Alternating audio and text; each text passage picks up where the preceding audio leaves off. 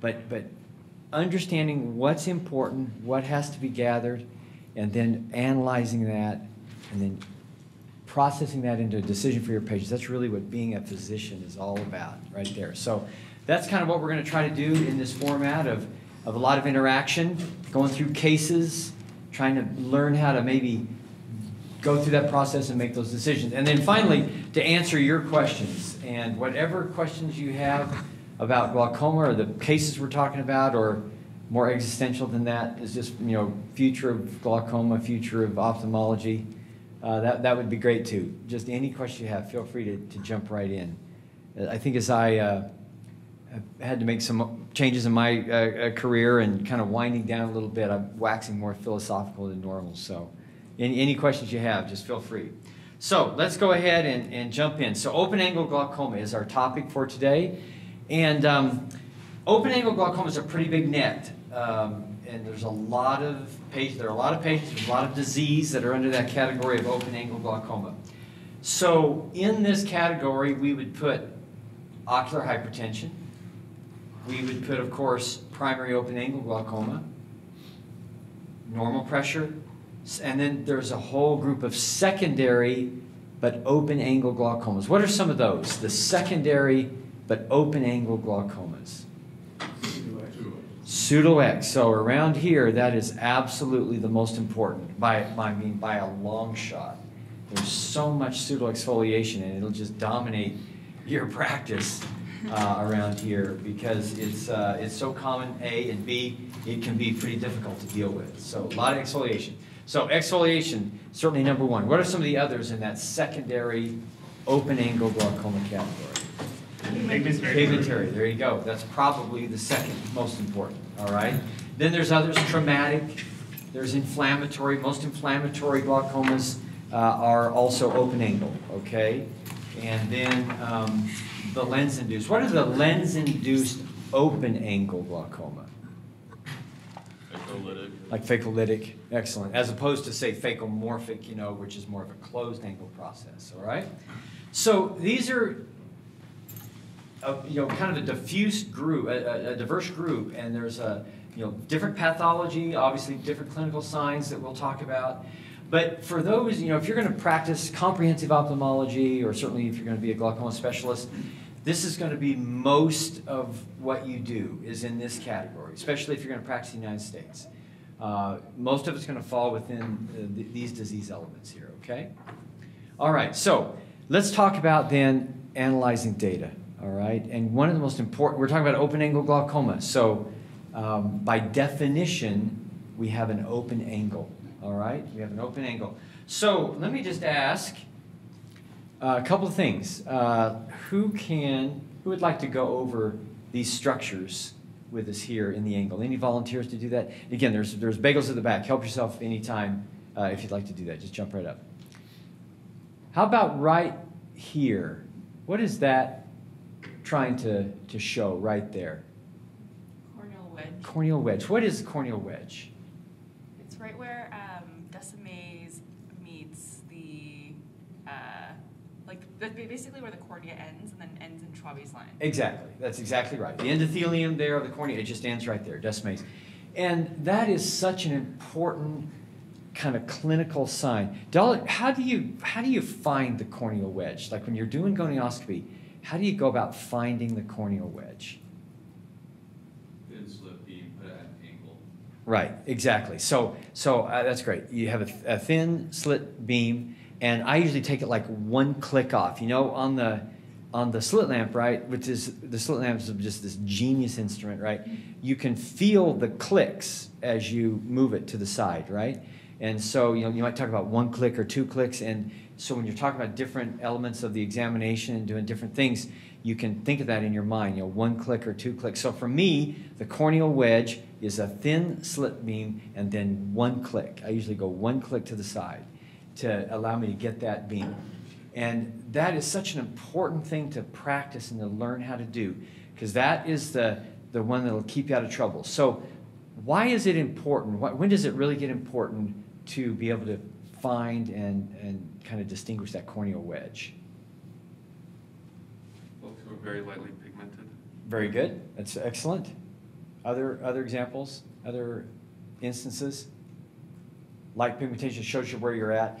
For me, the most important time to break out the corneal wedge is actually when you have potentially kind of a narrow angle, and especially if you're getting, what's that pigmented line called that's up above Decimae's? Sampilaceous line. So you actually have a narrow angle. I would say for residents and fellows, the single most common, we'll call it error, in gonioscopy is not recognizing if that angle's actually closed, and that's a Sampilaceous line, okay? Not a pigmented TM. And so that's where that corneal wedge, so in that setting, what does the corneal wedge do? You don't get one. It doesn't meet these two lines here, that one and that one. They never meet, right? They just dive down into the angle. Then you know that angle's actually closed. And any pigmented you're seeing is Sampilaceous line. So, okay, very good. So we've got corneal wedge, and then what are the next structures you see here? What? Trabecular meshwork, and then you have anteriorly, you have the non-pigmented, posteriorly, you have the pigmented TM, correct? Very important, this is kind of your target zone for doing things like laser trabeculoplasty, okay? And then next structure is? Scleral spur. Excellent. Scleral spur, to me, kind of defines the angle being open. If you can see scleral spur, just in a general sense, and we won't talk too much about classifications today, but if you can see scleral spur, you got an opening, all right? If you can see it 360 degrees, it's open. And then what do you have down here? Ciliary body.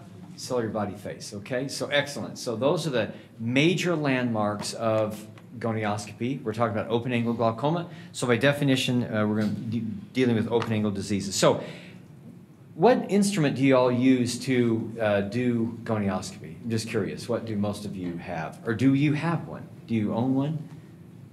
Bulk for mirror. Okay, the bulk, so the one that you hand hold? Okay, excellent. Any others? Is that what mostly people have? And that's an excellent, Volk is an excellent instrument. So my favorite is this Zeiss Foramirror, okay? And there's a couple of reasons why I like it. I'm not very tall, obviously. I have kind of a short arm. And so this allows me to kind of comfortably, for me, kind of rest my arm on the table and then use this, lever arm here to kind of get up to the eye, and it just kind of helps stabilize things for me. If I need a little extra, I've obviously got my lens box with me. I'll just put that lens box on my elbow and just kind of go just like that and get it done. It just helps to stabilize. And the optics of this are excellent. This is unfortunately the most expensive, but I do think it's an excellent one. But those, it's whatever you get used to. If you like the ones that, the one thing that's nice about the Volt that you handheld is you can spin it, right? So you can get kind of a dynamic 360 degrees as you're looking through it. There are other Foramirrors that have a handle, like there's a Posner. Volk also makes one that's a Foramirror, and those are all excellent. So mostly it's they're all good. Get used to one, okay? This is the one I like the best, but there are others too can be used. But yeah, if you're going to do glaucoma at all, you got to have a gonioscopy lens of some sort, okay? Very good. So let's just I'm going to just diverge here a little bit. We talked about the other kind of tools of the trade. We're talking about gathering data. So we're going to, obviously, we've got slit lamp, got a gonio mirror. What kind of lenses do you like to use to look at the optic nerve? 90. 90, okay, excellent. Does everyone have a 90? So 90-degree lens is kind of the lens of glaucoma care. And there are several reasons for that. It gives you, I think, just the right magnification, okay? It allows you to look through a small pupil. And so oftentimes in glaucoma, you're dealing with small pupils, And it's nice to not have to dilate somebody every time. So I think a 90 is an essential. Now, I tried for a while, Volk makes this wide field lens, and man, it's an amazing view through that thing in terms of wide field. But I found that for me, the magnification of the optic nerve just wasn't quite enough, okay? I thought I was not quite getting the detail that I needed, and so that's where the 90 comes in. It gives you more magnification than that, okay? Now, if you want another lens like this is the Super 66 or like a 78, those are amazing. This is an amazing lens to like really just hone in on the optic nerve, and you get this incredible magnified view. The only thing about it is you usually have to dilate the patient. So I like this lens a lot, and I break it out whenever the patient's dilated, okay? And I find it very useful for just really trying to discern subtle changes of the optic nerve, all right? But day to day, 90 is the one. So, you know, a goniomere, a 90 diopter lens, okay? You're pretty much ready to go. 66 is great, and yes, I still have a 20 that I break out and look at peripheral retinas, but 90 diopter lens, okay. Any questions about that at all? So, gonioscopy. So the way you get good at gonioscopy is just gonioing a lot of people.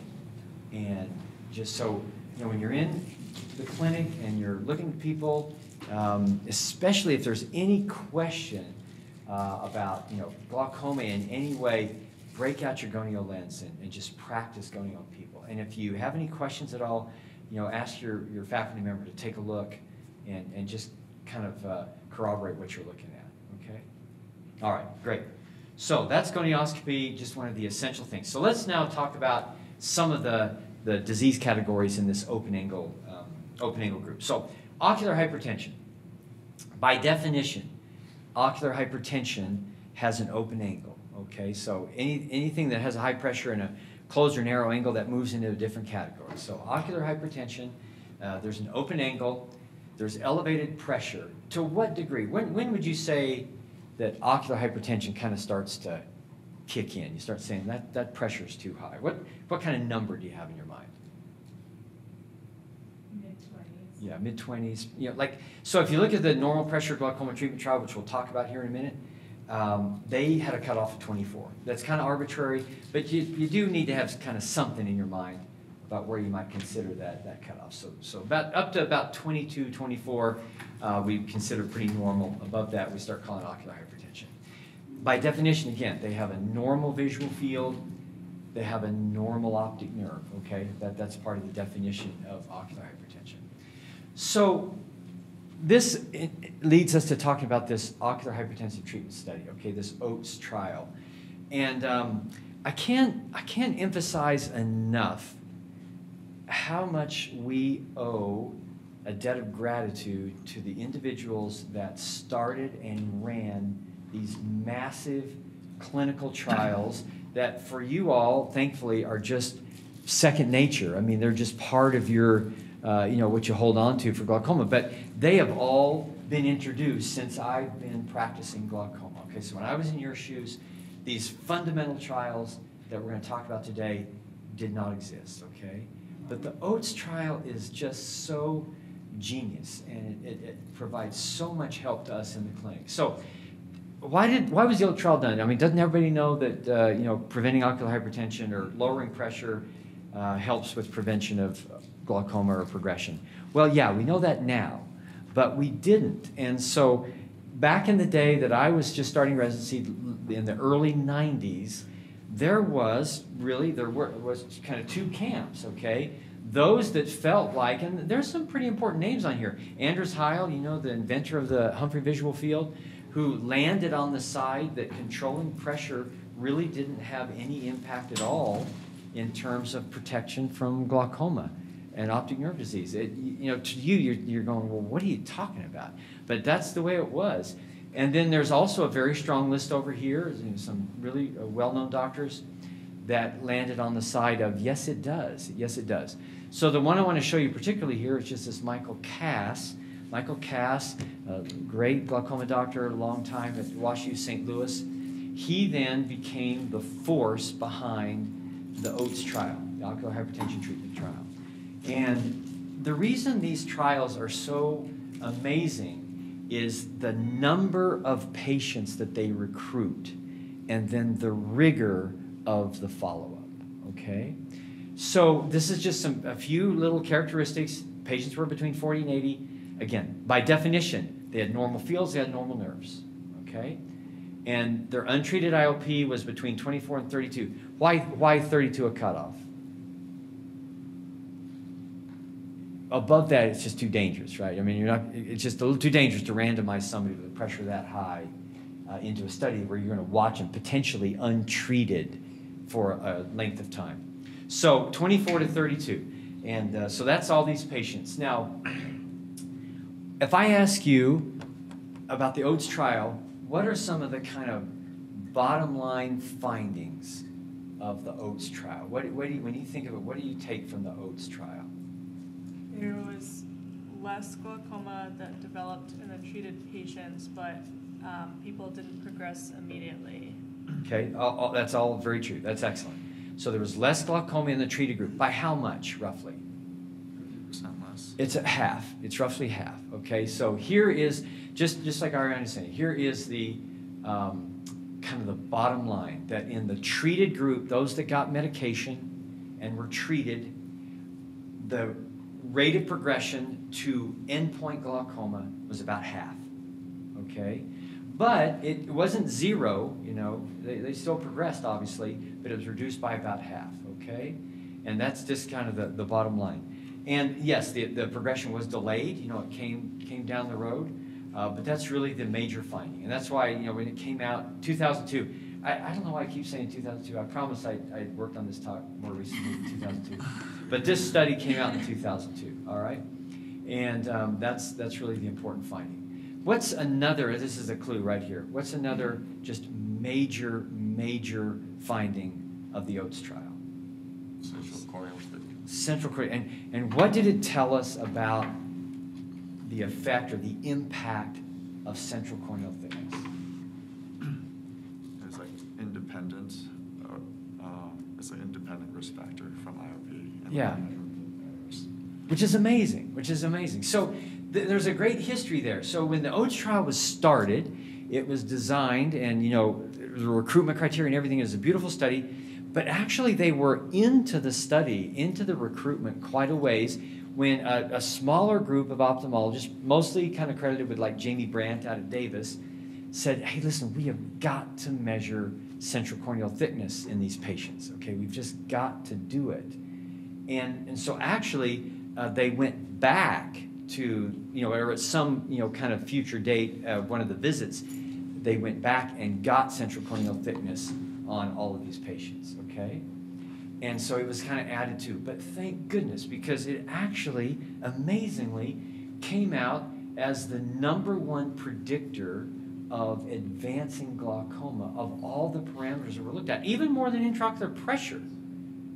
It's amazing. And so measuring central corneal thickness is absolutely essential to managing glaucoma these days, and all of that came out of the Oates trial, all right?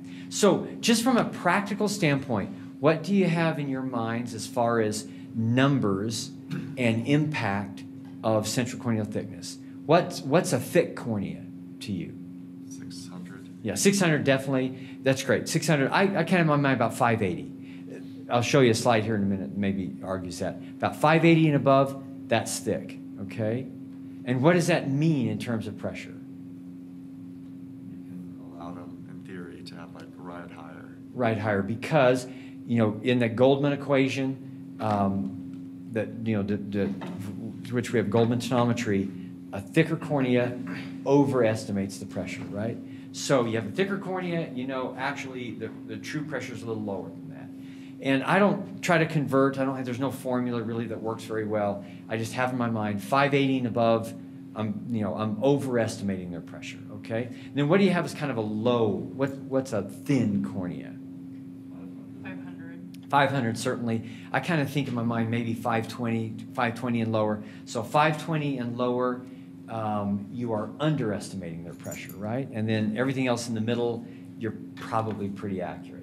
But it's amazing, you know, to have this number. So I would say to you that wherever you go and you're practicing and you're managing glaucoma, no matter what kind of chart or you know, I'm sure you're going to have an EMR somewhere, that you have visible to you at all times that you're seeing that patient what their corneal thickness is. You know, something that's easy to look at. Like when we built the MRI, we designed that snapshot. I don't know if y'all use that snapshot. I use that all the time. I have it up on half my screen all the time for my patients. And one of the parameters that's on there is the central corneal thickness, so that, you know, when I'm trying to determine is it getting worse or not, or what's the pressure, and I can look at that central corneal thickness, and I'm looking at that all the time. Almost every visit on the patient, not only am I looking at what their pressure is, but I'm looking at what their central corneal thickness is, all right? So it's just amazing, and it's so powerful. So let me just show you a couple of things here. This is a graph that came out in the original publication, and it basically shows the impact of central corneal thickness. Let's see, I'm not getting that point here. Central corneal thickness and what it does. Basically, what it allows us to do is stratify risk for a patient.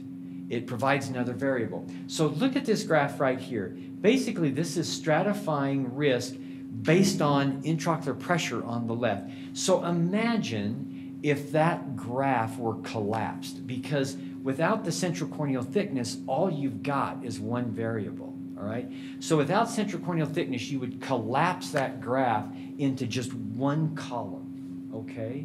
And if you were to do that, and I've done this before, let's say for people that have pressures of, who measures 25/75? I don't know, it's 26 and above.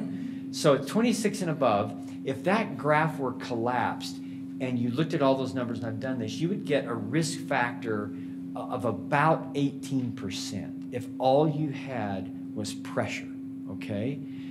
But if you then stratify it with corneal thickness, what you're allowed to do is realize that in that group, that when you're just measuring pressure is about 18% at risk for advancing to glaucoma, some of them are twice that, actually, the ones with thin corneas.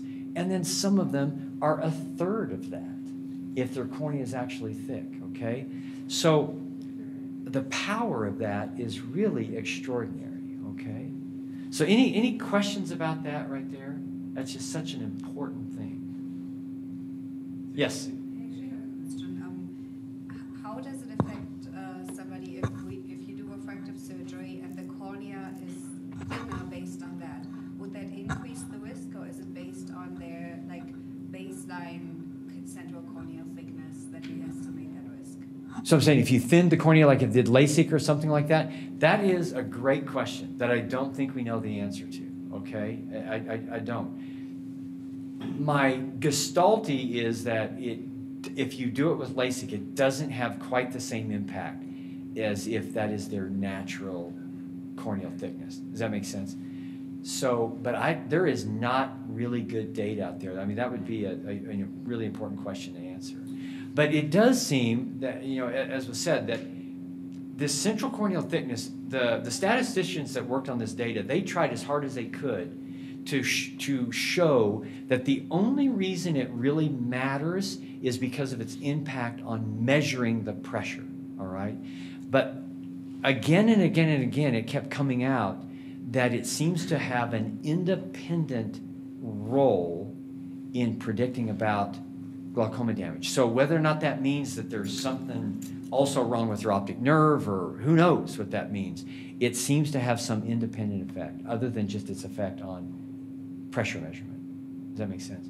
So this is just an incredibly powerful thing, and why you can start to stratify risk, and we'll look at something here in a minute.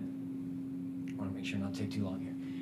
Now, if you do the same thing based on optic nerve, so if you're looking at larger optic nerves, okay, and their risk of moving on to glaucoma, it's the same thing, that if you move everything to the left, because you don't have central corneal thickness, you know, on that top category, you'd get a number there of about 14%. But you'd have no way of knowing that some of those in that same group, it's only 8%. So in my mind, when I'm seeing patients in the clinic, I kind of think about up and to the left and down and to the right, because I have these tables in my mind.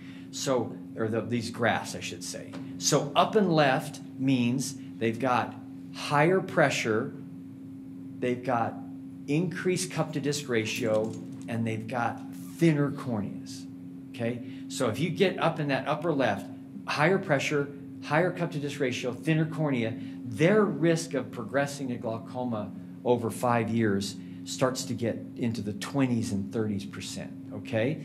As opposed to just down and right. Down and right means they've got a thicker cornea, they've got lower pressure, you know, I mean, it's still a little high, but it's 24 rather than 29, okay, and they've got smaller cup-to-disc ratios. Those folks, their risk of progression is 2 to 4%, you know, so much difference. And that helps you so much in determining. So let's look at some kind of real-world examples about how this changes things, okay? So we're going to keep the pressure the same, but we're going to just vary some of the other variables. Namely, in this case, the cup-to-disc ratio is 0.1, thick cornea, right? So there is down and right, right? They got a thick cornea, they got a small cup-to-disc ratio, and the pressure is kind of in the middle. Their risk of 5 years of progression of glaucoma is just about 1%. Let's change it a little bit. Pressure is the same. Little bit higher cup-to-disc ratio and a kind of a normal corneal thickness. Okay, so you're kind of in the middle of that graph. You're at 7% risk over 5 years. Change it further. This is where you really start to get up and left. The cornea is thin. The cup-to-disc ratio is kind of marginally high. 20%. I mean, think of the difference of that and the power that gives you when you're trying to counsel a patient about, do we start treatment or not now, right? Their cornea is 620, their cup-to-disc ratio is 0.2, and their pressure is 27. Everything else normal on testing. That is a patient you could probably say, you know, it's probably only about a 1% risk developing glaucoma. And maybe we could just watch for a while, all right? Does that make sense to everybody? And then I want to go back here one thing. So what's one other thing that came out in the second Oates report that is so important in terms of about deciding, are we going to treat or not? What did the second Oates report have to say about the impact of a delay in treatment? Anybody know that? I don't mean to play read my mind, but it actually is a really, really, really important finding. That delay in treatment was okay. Yes, it did not impact the final outcome. So the idea then is if you're going to take one of these 1%ers or 2%ers and you're just going to watch them, but let's say that in 5 years they're like the 1 or 2% that starts to show glaucoma, and then you start treatment. There was no negative effect of that looking long term, as opposed to if you started that patient right from the beginning and treated them versus starting them 5 years later when they actually showed glaucoma. It did not have any negative impact on treatment. So that's really important. So it gives you the power to kind of observe in some of these low-risk patients, as long as the patient's comfortable. All right? Really, really good. If we kick up the pressure a little bit, even with a pressure of 28, with those parameters, again, we're up and left, you know, really low, or excuse me, down and right mostly, we're mostly low. It's like 2%, okay? All right. Any questions about ocular hypertension? Yes? So, with the results of that second part, do we just kind of wait now until they start showing a little bit, or do you start treating it before? So that's a great question, and that's one of the points that I really want to emphasize today, and here in a little bit we're going to talk about it even more. And that is about in glaucoma, you want to form this kind of partnership with the patient, okay? And those are some of the decisions that are going to make, not just entirely based on what you might think, but what the patient feels comfortable with. You're going to find patients who, in the exact same setting, you're going to tell them, you know, you're about 1 or 2% over the next 5 years of developing glaucoma. Some patients are going to say, well, I still want to treat it. Okay, I just, you know, it drives me crazy. I can't go with this pressure of 26 or 27 and not treat it. And you're going to have others that say, I don't want to do that. I don't want to start drops now, okay? And what you can then say is that either one of those options, based on the data, this incredibly powerful data, you can say either one of those options is okay, right? Either one is okay because you know that delaying the treatment, even if they turn to glaucoma, it's going to be okay, all right? And to not treat them is fine, but to go ahead and treat them is also fine, all right? So it's that collaborative partnership, which I think is so important in treating glaucoma. So that's a great question. I think it's also interesting that in the calculator, they have age, which I know is a big risk factor. Yeah. But like if you took a 90-year-old with the same otherwise characteristics as a Yeah. A 9-year-old would have a higher risk of developing glaucoma, but who would have a higher risk of like losing vision in their lifetime? That's right. Isn't that true? That's such a key point. That's really astute. I had a patient the other day, not the other day, like yesterday, who asked me that basically that same question. You know, they said, "Well, what do you think my risk of going blind is if I don't treat?" And that's really the crux of the matter, right? That's what we're trying to do, trying to have you die with vision. And that sounds terrible, but you know, I have patients all the time that, you know, we get their obituaries. I deal with a lot of patients who are really old. I've been here a long time, so a lot of our patients pass away, and I immediately just think, what, you know, were they seeing? Yes, they were seeing. Okay, you know, victory. We'll take that. But the two things, you know, if you could, so I told this patient, okay, so I need two variables here. If I knew exactly what your life expectancy was, how long you were going to live, and if I knew exactly the rate of progression of your disease, and if those two were ever going to cross, I could counsel you perfectly on whether or not we need to start treatment right now. But I don't know either one of those, so we just make our best kind of judgment based on, but life expectancy, absolutely. I have several, you know, 95-year-old people who, if they were 65, we'd be doing surgery on, but they're 95, and we've together, they and I, we have together decided we're just going to take the drops and take our chances here that my vision's going to outlive me, okay? So that's really a great point. Okay, so normal pressure glaucoma. What kind of thoughts do you have normal pressure glaucoma? What are just some of the connotations that you get when you think about that diagnosis? It's frustrating. Man, it's like, these are the patients that will just keep you up at night, okay? Their pressures are 12 and they are getting worse, you know? It is just something else. So that's really, really true, frustrating. Think about perfusion. Yeah. There's got to be something else, right? I mean, these patients their pressures are so low and they're just getting, every time they come in, their visual field's worse and their pressure is 9. There's got to be something else other than pressure, but we're going to talk about, we know pressure plays a role, but perfusion, genetic susceptibility, some type of abnormality in their optic nerve or something, there's got to be something else, but there's not many of those variables we can control, all right? But those are great points. Any other thoughts about normal pressure glaucoma? Well, from translational research day, there was the guy who was postdoc or grad student he would talk on the channels, and he was, Yeah. I asked him after about normal pressure glaucoma and how they think these channels are acting in that, and he was talking about, like you're saying, like increased sensitivity in the channels in normal pressure glaucoma, so you're just like more susceptible, more reactive. Yeah. Yeah, that is super exciting research that they're doing there. And that's really one of the fundamental questions that they might hopefully can maybe answer for us, okay? So, again, by definition, there's an open angle. Pressure is, you know, it's a little bit arbitrary, but let's say it's not greater than 22, okay? That's in the untreated state, all right? And they have, again, we've got glaucoma here, so they have a visual field defect. So let's talk about some of the most important things.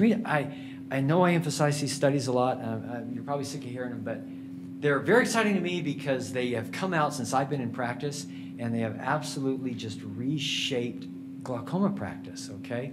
So the Baltimore Eye Study is one that we're going to talk about, and then this normal tension glaucoma treatment trial. So the Baltimore Eye Study, here is the bottom line slide right here. The Baltimore Eye Study was published in the very early 90s. I was just starting my residency. And again, I mean, you just have to admire the effort. Like 7,000 patients that got full exams, okay, including visual fields. So just think of that effort. And what they were wanting to know is the prevalence data of glaucoma in a Baltimore population. Okay, this is done at Wilmer, so it's kind of surrounding Wilmer. And just looking at the incidence and prevalence of glaucoma. And these two slides, the one on the left represents patients who were untreated, meaning they didn't know they had glaucoma, okay? The the one on the right is people who were already treated. So already knew they had glaucoma. So they're still comparing their pressure. And you've got the upper graph represents African American patients. The lower line represents Caucasian patients. So let's just look at this for a minute. What they found, again, remember, we're early 1990s. We are still trying to establish whether or not pressure even played a role in glaucoma, something that seems so obvious to you. But what they found is that as pressure increased, the prevalence of glaucoma clearly increased, okay, without a doubt. And look what happens when you start getting up to around 25, but especially if you get to, you know, say a pressure of 30 or so, okay? The incidence just really shoots up. And notice how it shoots up so drastically in African American patients, okay? So the main findings of the Baltimore Eye Study are, number one, prevalence of glaucoma increases as pressure goes up. And again, this is 30 years ago. That was very important information, number one. Number two, that those curves are exaggerated in African American patients, okay? And if you look at African American patients that have a pressure of 26 or above, I mean, look what happens to that prevalence. You're up to 1 in 10, even 1 in 8 have glaucoma, okay? Now, the other really important finding of this study is subtle, but it's right there. What happens to these graphs as you go down towards the lower pressure end? Becomes negligible. Well, yeah, it's just kind of a smooth curve going down there, okay? There's not like another spike suggestive of this separate disease down there that's normal pressure glaucoma. Does that make sense? I mean, if normal pressure glaucoma were this kind of independent thing, one might expect that as you go down those curves, you would see another kind of blip of prevalence, but you don't. It's just this smooth curve down, okay? So that kind of came to argue that maybe normal tension glaucoma was just part of open-angle glaucoma in general, and it's just, you know, they had the glaucoma, but their pressure was never high. So a lot of that information led to this study. Now, I really want to put this up here, 1998. So 1998, this was the first study of these major, you know, NIH-funded trials that were conducted in a very rigorous way to be published, 1998. I did my fellowship here with Alan, 95. I started here, faculty, 96. So this is 2 years into my practice, this was published. And it really was the very first large trial that showed without a doubt that pressure, intraocular pressure, was part of the pathologic process of glaucoma, even in patients that we classified as, quote, normal pressure glaucoma patients, okay?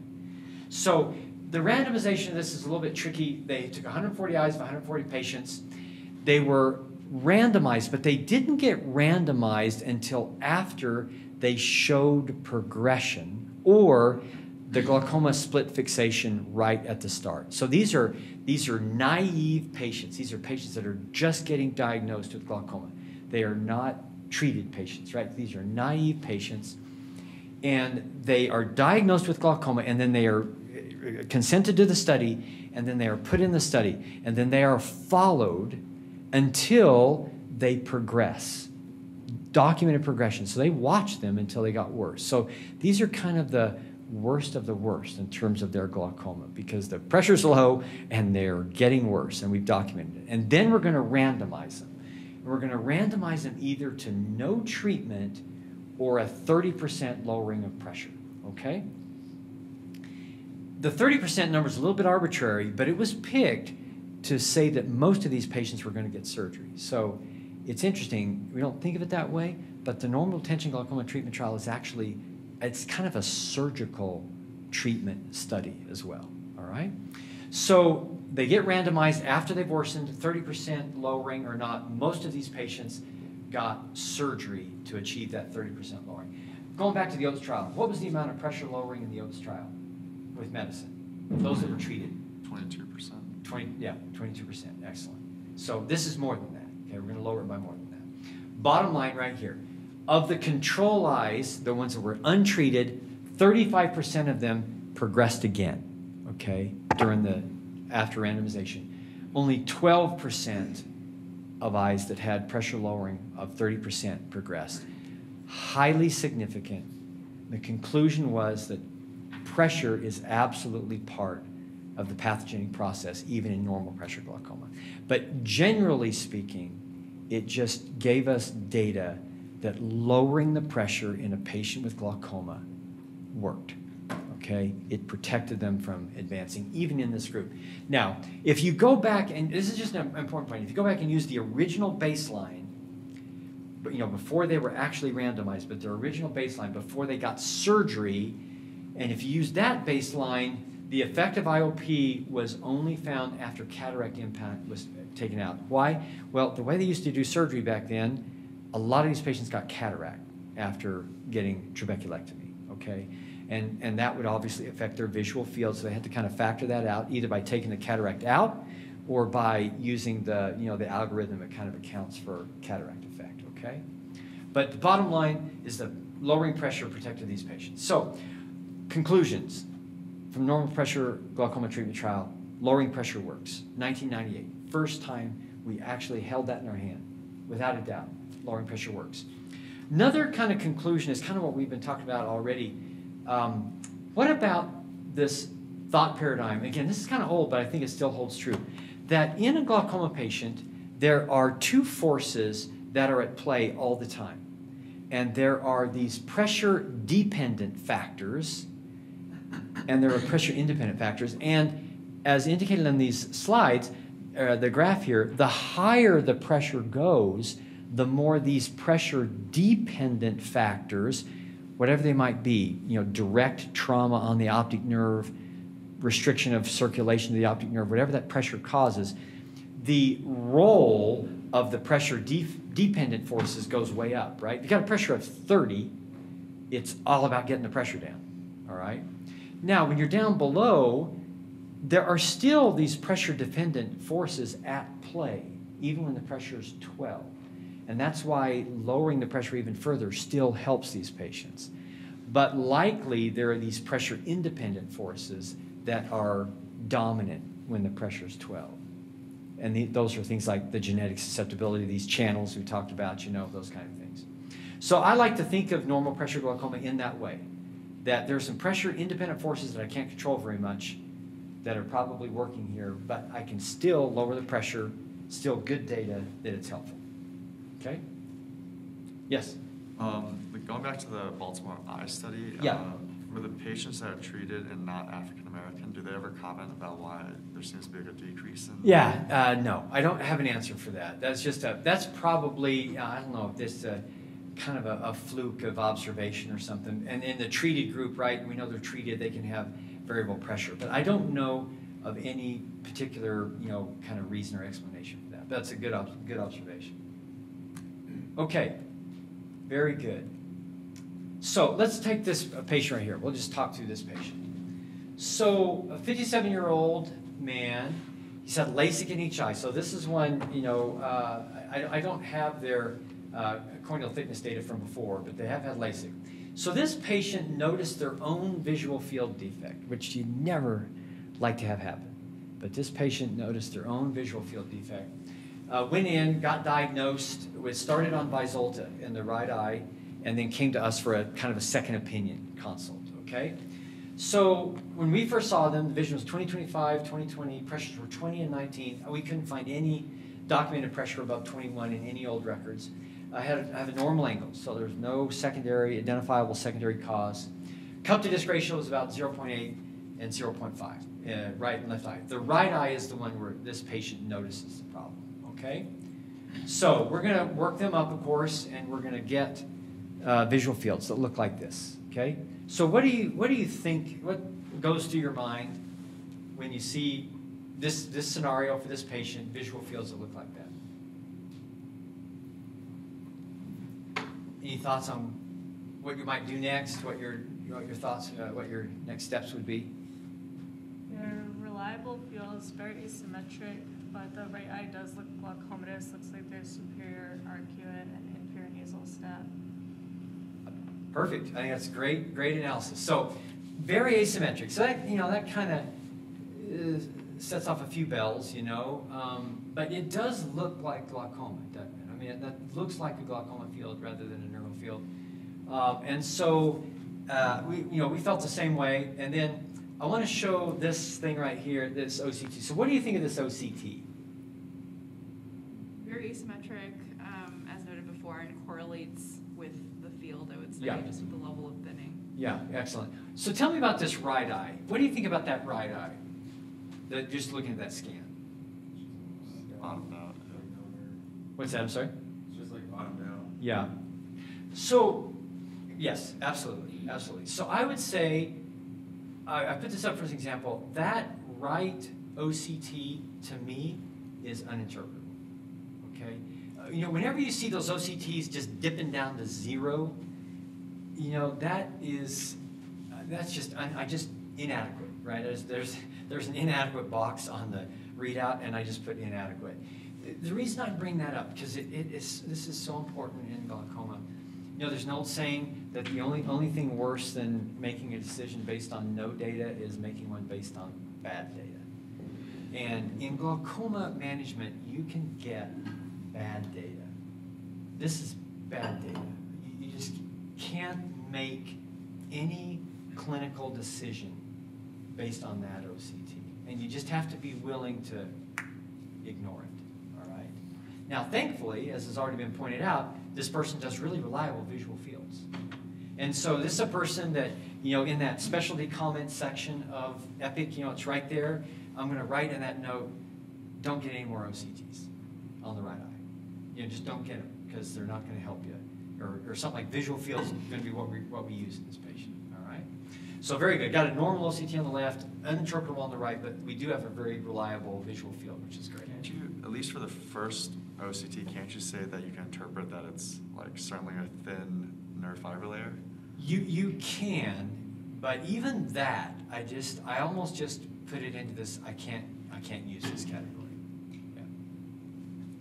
Would you be able to at least, like, I don't know, at my level, like, just be able to say, well, at least this thinning correlates with the visual field changes, making me certain that it is glaucoma versus something else? Yeah. I mean, like I say, you can try to do that, but I would be a little bit careful about that. I mean, that particular OCT is so not good that it's almost better to just throw it out. Now, going back, that was a while ago. Now we have a little better technology of our OCTs. We can section those things out and hopefully get a better reading. But at least that one that I had right there, we wouldn't spend much time on that one. That's my opinion.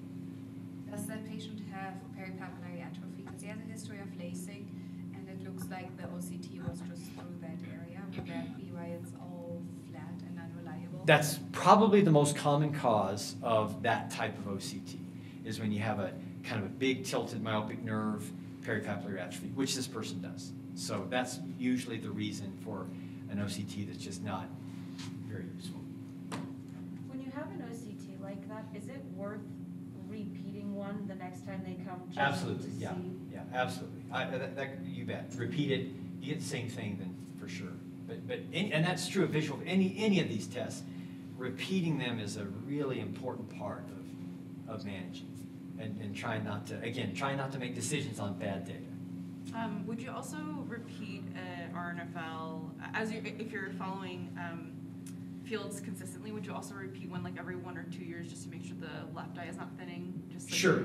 Again, so when I say don't get any more OCTs, I'm saying right eye, left eye. You bet. Super important for this.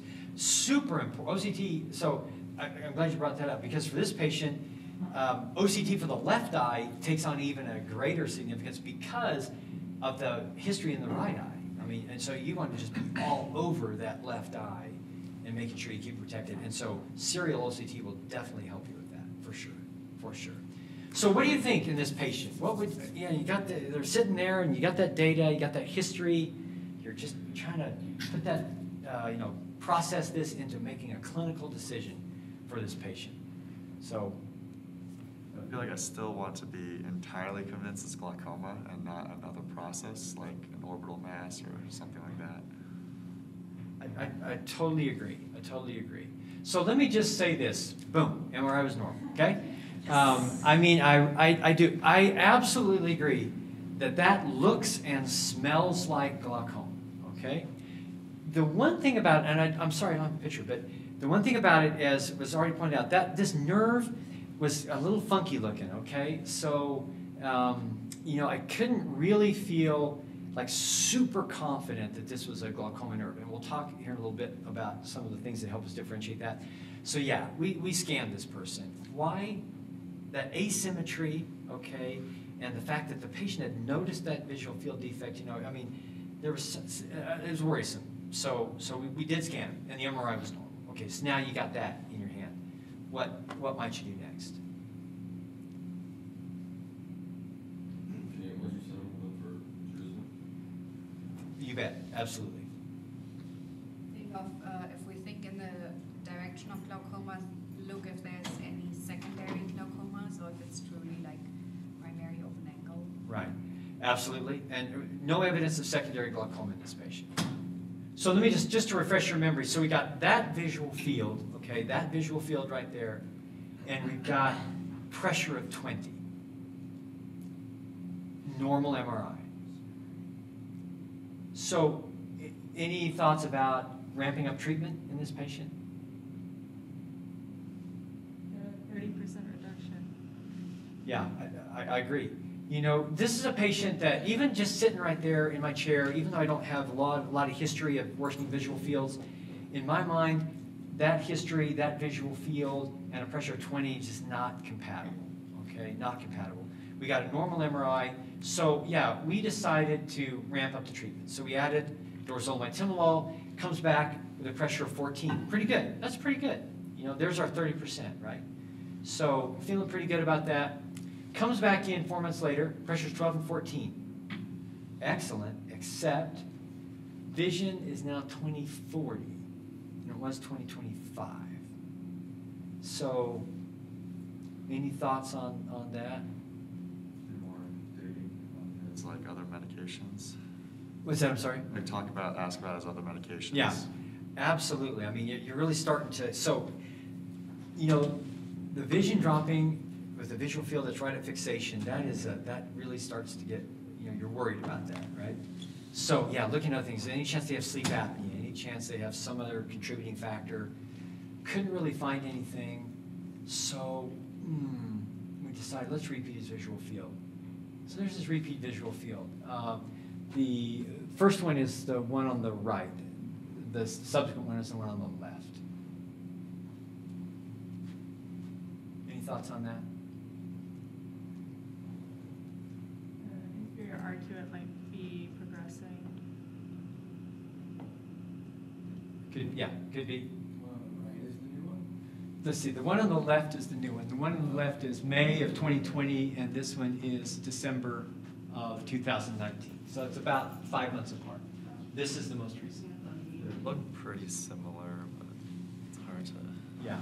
The mean deviation is a little bit less, but. Okay, that's a good observation. I mean, all that's good. They do look pretty. I mean, they're pretty similar, aren't they? I mean, if you'd be really splitting hairs, which probably is, you know, beyond what these visual fields can do. Just call it worse, I think. But that mean deviation is a little worse. It is. Yeah, they do have a little bit more fixation losses, Yeah. but that could be due to, again, decreased visual acuity. Yeah. So that's true. This is a 20/40 eye. That's a, you know, same eye, 20/40, 20/25. Well, so yeah, the field looked about the same. I put really not changed. I mean, a little bit of mean deviation changed, but man, not changed. Vision 20/40. Whew, okay, what do you want to do? We decided, yeah, let's just watch this. 4 months later, vision's 20/50. So, what do you think now? You're going to start really looking at stuff. Let me say this: we had them go through neuro-op. I mean, it's decreasing vision. We've already got an MRI, but okay, let's make sure we've covered all the bases. Went to neuro-op, got their optic neuropathy workup. We'd already had the MRI, but they did all the blood work and everything like that, and that all came back pretty normal. So the idea was we were sending them to neuro-op. If they didn't come up with anything, then we were watching that vision decrease, not liking it very much. what might we do? So let's say this patient did come back from neuro-op without any other findings. So we're talking about glaucoma and vision getting worse, but visual field kind of staying about the same. Any thoughts on that? And he does have some cataract that's there. It's not anything drastic, but there is a little cataract there. What's that? You get a tattoo, I heard. I didn't on him, I don't think, but that's a very good thought. Maybe like multiple IOP measurements throughout the day. Very good thought. Yeah, very good thought. What's that? I said and, right?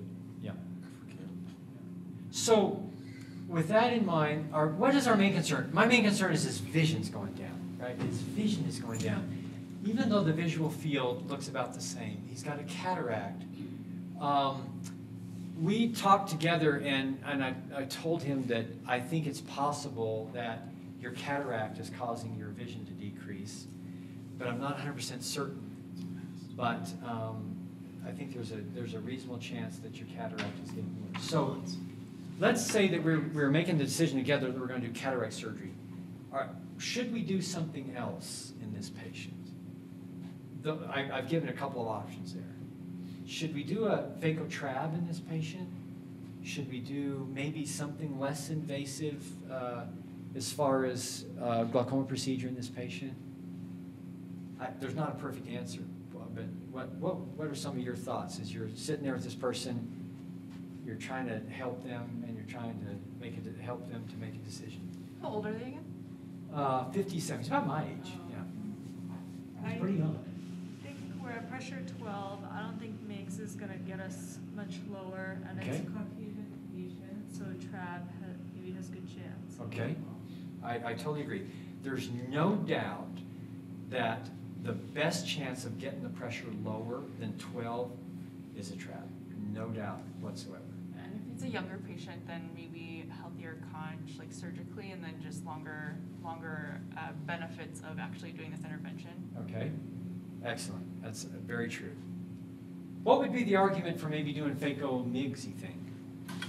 Vision gets better with a cataract, then you didn't have to really, I guess, intervene that much as drastically, and that could be a first step, and you always have the conch to go back later if it's not going down. So, all of these answers are fantastic, and they're all really, really excellent. I will say that is what we went with, that argument right there, okay?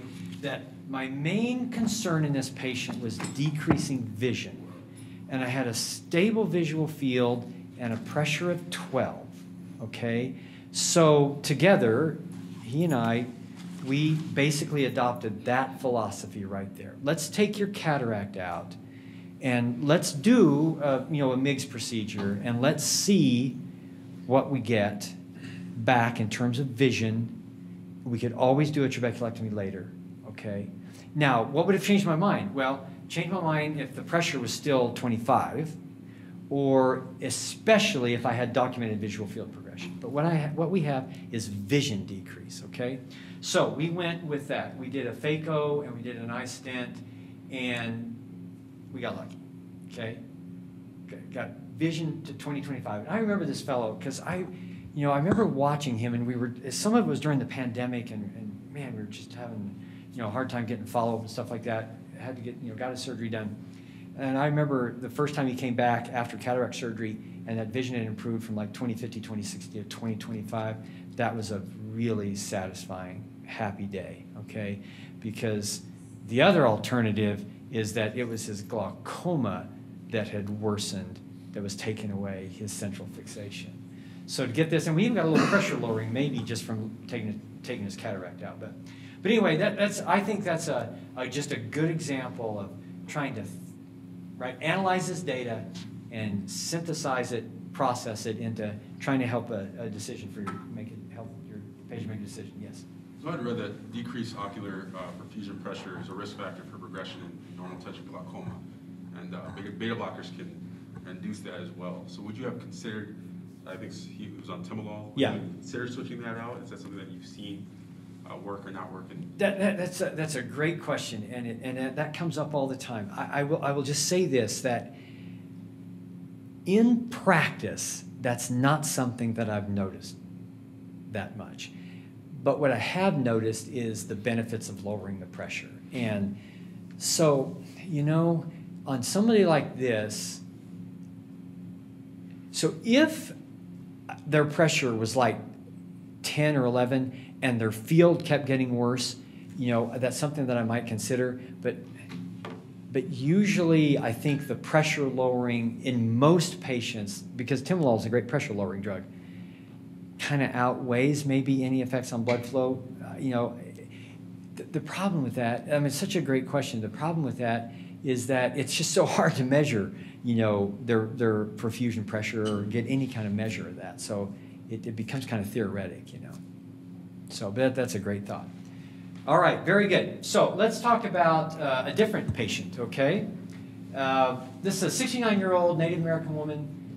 She had she had cataract surgery on the outside about 6 weeks ago, and she had no improvement in vision. So this is the opposite of our guy.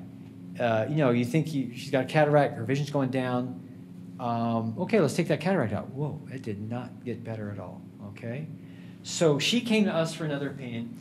And after the vision didn't improve after cataract surgery, then the other doctor, you know, I mean, not criticizing, just got some fields and, ooh, that doesn't look very good, started on medication, and then the patient came in for an evaluation. And when we saw the patient, this is what we had. And let me just make another point about managing glaucoma patients. I believe that somewhere in your chart, you need to have easily accessible kind of their baseline characteristics, like the first time they came to see you, what was their vision, what was their pressure, you know, kind of what was maybe their visual field. So for me, again, in that specialty comment section, I almost always put in there, first visit with us, vision was this, pressure was this, you know, their field was this, so that I can always refer back to it. It's been shown in studies that when you're reviewing visual fields, if you only go back like 2 or 3 years in your visual fields, that you can let like this creep occur without really noticing it. But what you really have to do is go back to the beginning, you know, and go back to the very early field. So I always have this information, you know, the baseline information. So this is the baseline information we get on this patient. 20/60 on the right, 20/30 on the left, pressures of 10, she's on some medications, open angle. She's had cataract surgery on the right. I don't see any secondary signs of glaucoma, no exfoliation, no problem like that I can see. Cup to disc is this. Macula looked okay. What do you do next? Macula looked okay here. Again, OCT. What do you think of that OCT?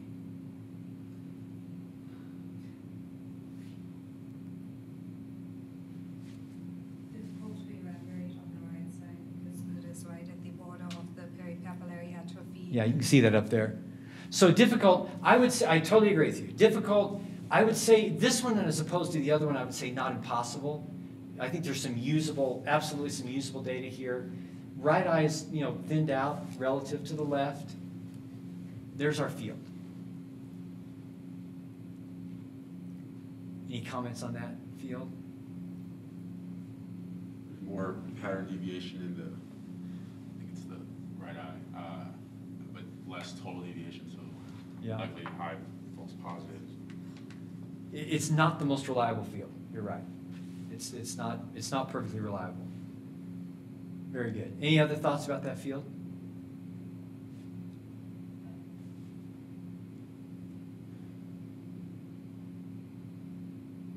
Do you think does it? It doesn't look clearly glaucomatous. Yeah. Respects the vertical midline almost. Yeah. It kind of smacks of that, doesn't it? That it's looking a little potentially neurologic, right? Okay. So. There you go. So, you know, again, you're just trying to do your best to make these decisions and know when you need to scan somebody and when not. But in that patient, what were the clues there? You know, what are the clinical clues that you might have? Even if you just look at that right there and you know the history, that a cataract was taken out and the vision didn't get any better, and you're just looking at that right there. What's something that maybe? What are some things maybe stand out to you? glaucoma is, your cup to dish should be a lot bigger than 0.6. Absolutely, absolutely. It's just not, that just doesn't fit, does it? You know, central, that's a great point. Central vision loss due to glaucoma is, you never say always, it's almost always associated with a really bad nerve. I mean, just really bad. This nerve looked less cupped than the other eye, actually, okay? So that's a great clue. Central vision loss that's disproportionate to optic nerve findings, okay? That nerve looked, I mean, maybe a long time ago, but was there any pallor like to that neuroretinal? Not a lot, not a lot. Yeah. Now, one of the things that I will say this, that you know how when you got a pseudophakic eye and a phakic eye, and you're comparing a pseudophakic eye to a phakic eye, the optic nerve on the pseudophakic side like always looks like it's got pallor relative to the optic nerve, and so, or relative to the optic nerve on the phakic side. You know, because you get those the effect of the cataract. So maybe we were just noticing that, but pallor didn't really stand out to us. So you know, this patient, big tumor, referred on to surgery, and so let's just think of this normal pressure glaucoma. When you've got normal pressures, you've got optic nerve disease. What are some of the things that you would look for clinically that might lead you to scan a patient, or to work them up, scan a patient, rather than just initiating treatment maybe for glaucoma? What would be some of the clinical findings that would lean towards imaging? Large asymmetry. What's that? Big asymmetry. Asymmetry is huge. Yep. Well, neural field, I have that one. Asymmetry is one of the ones I have up here. What are some of the others? We saw a field, right? That didn't quite look like glaucoma, right? It just didn't quite look like it. So that's going to tip you over.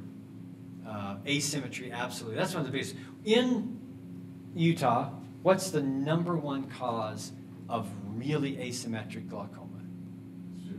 Exfoliation, absolutely. So one of the things that I think is really important is that when you got a patient there, see, so often the patient's going to come to you and they're very asymmetric, and if they've got exfoliation and they're already on 3 drops, you know,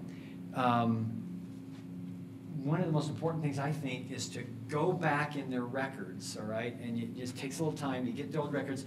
And you can find that, well, 5 years ago, when they first came into that doctor, they came in and their pressure in this left pseudophakic eye, or exfoliation eye, was 42, okay? You're done. You're done looking there. You don't have to go look for another cause of optic neuropathy because their pressure used to be 42. But when you look back and they've never had a very high pressure, that asymmetry in the presence of not having a documented high pressure, absolutely worrisome. A neural field, central vision loss, like in this lady right here, central vision loss that is disproportionate to optic nerve cupping, that's definitely a red flag. Okay, yeah, unilateral or asymmetric, and no history of old trauma or elevated intraocular pressure. So sometimes you have to dig through some records to get to that. What about on this side? What would be findings against imaging? A notch. A notch, excellent. So in studies that have been done where they look at really experienced glaucoma observers and they're analyzing optic nerves and they're trying to determine, you know, is it glaucoma or not? The presence of a focal notch is like darn near pathognomonic of glaucoma. Okay, so if I look back there and there's this focal notch and everything seems to correspond and their vision's still like, you know, 20/25 or something like that, that really makes me think mostly glaucoma. Along with a disc hemorrhage. That's another thing that is really common in normal tension glaucoma, and really there's not anything else that does that. And then again, if you got a previous, you know, you look back in the records and the pressure was 42 when they first saw their doctor. Okay, very good. Any questions about that? I think those are good cases to, you know, kind of think about managing normal pressure glaucoma, and then of course classic visual field. All right, so For normal tension glaucoma, they classically have like central visual field defects compared to like primary open angle glaucoma. classically speaking, yes. I mean, that's the classic teaching that normal pressure glaucoma patients tend to have like more paracentral defects, closer to fixation than high pressure glaucoma. But they're still not usually associated with vision loss, like acuity loss until quite late, okay? So I wanted to talk about some things with this patient right here. So this is a patient, came in, nice fellow, and he's been, managed, by on the outside, and he came to us, and we'll look at when this patient came to us. But so this is a patient that has had pressures in this range, and their vision was 20/50, and they had a 2+ cataract, and this was before they came to us.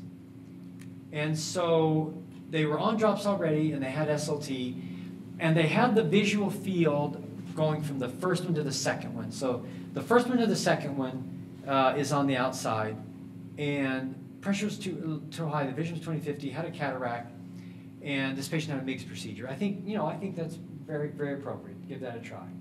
Had a MIGS procedure. But they had some elevated intraocular pressure afterwards, wondering if maybe it was a steroid effect, okay? But the bottom line is that they progressed from the second field to the third field after their phaco eye stent, okay? So I think everyone can look at that, and you look at that and you say, that's getting worse, right? That's getting worse. So then they came to us, this patient came to us, and we had a long talk, and we decided to go ahead with a mitomycin trabeculectomy, okay, in this right eye. Now, the reason I want to bring this up is, and this is something that I think is just so important when you're going to manage glaucoma patients, and here's the thing. Even with that much visual field loss, that patient, other than the 20/50, now, they do have better vision now, okay, but they're still progressing. That patient is amazingly asymptomatic with even that much visual field loss. And so one of the most challenging things about managing glaucoma is that you are, to a large degree, dealing with an asymptomatic disease, okay? And you're trying to help them understand, I know it's asymptomatic, but it's getting worse. And if we don't do something different, it's going to keep getting worse, all right? And like I say, I've become very philosophical about this relationship, not to get too personal, but as I've dealt with my own cancer diagnosis, it's very similar. I have pretty much to my knowledge, I have not had a single symptom from my cancer, but I've had tons of symptoms from the treatment of my cancer. And glaucoma is very similar, okay? These patients, many of them feel like they just see fine, okay? And yet you're telling them you need to have surgery. And that sometimes can be a hard thing. And that's really that's the art of medicine right there, and the art of being a doctor in just the fullest sense of the word is helping that patient understand the nature of their disease. And I know you're not having symptoms. I know you think you see fine. One of the things that I like, visual fields get a lot of negative press, but one of the things that I really like about visual fields is in that right there, you are sitting there in the room with the patient, and you just bring that screen up right there, and they go, whoa, okay, I got you. All right, it's a very visual thing that helps the patient understand, what they've got going on. And getting that buy-in from the patient, especially if you're going to talk about doing some of the more invasive glaucoma surgeries, getting that buy-in, you just have to have it. Even, I will say this, even if you have to delay a little bit to get them to buy in to what needs to get done, it's worth it. Believe me, it's worth it to have the patient, kind of you and the patient be in agreement that we need to do this. So information like this, especially if you're going to do a trabeculectomy or a valve or something like that, that will help you sleep at night, because let's say something doesn't go well, okay? Let's say there's a problem. Well, you can look back at that visual field chart right there, and you can say, well, this patient was going blind. I mean, we had to do something, okay? And the patient can do that as well. And one of the things that I always tell the patient, and I believe it, I mean, I absolutely believe it. I never recommend surgery to somebody, especially if it's like a trab or a tube. I never recommend surgery to them unless I fully believe that the risk of doing the procedure is less than now the risk of not doing it, okay? And things like the age of the patient really weigh into that, right? I mean, this visual field, that sequence right there, you're going to have a very different conversation with someone who's 95 versus someone who's 65, okay? But getting that rapport and getting that relationship and getting that buy-in from the patient is so important. And visual fields help you do that, okay? And so use them in that way.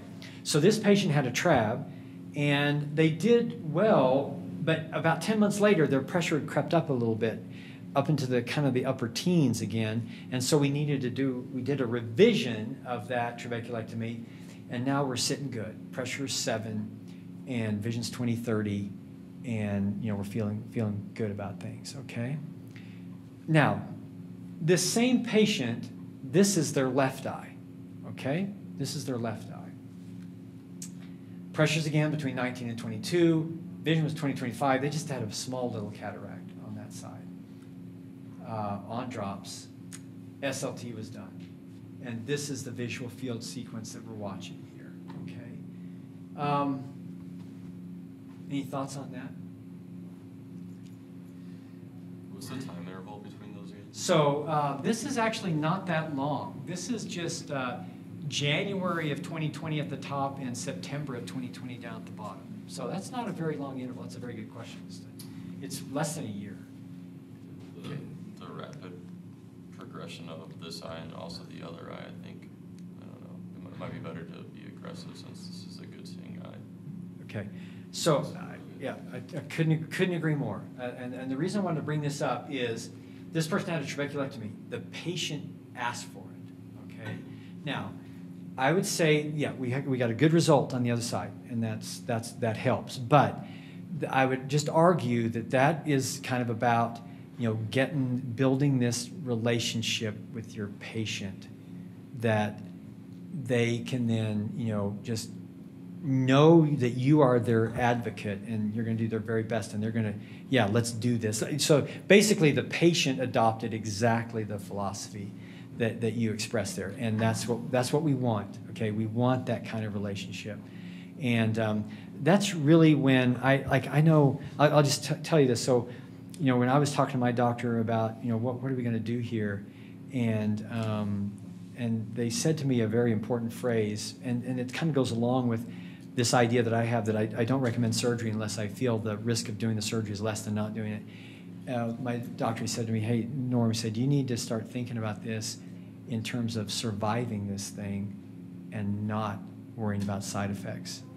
And that's, I needed to be told that. And so, that's just part of that relationship, that partnering that they have with the doctor. And so if you're going to treat glaucoma, just encourage you to really work on developing that kind of relationship. It's a partnership, and to make sure that the patient is on board with what you're asking them to do. And a big part of that is because you're dealing with this asymptomatic disease. I'll guarantee you that fellow's got no symptoms from that. Right? He's got 0 symptoms from that visual field defect. Okay. So again, not trying to be too existential, but it's just such an important thing when you're going to take care of these patients and want to do it just the very best you can. Yes. I have another question.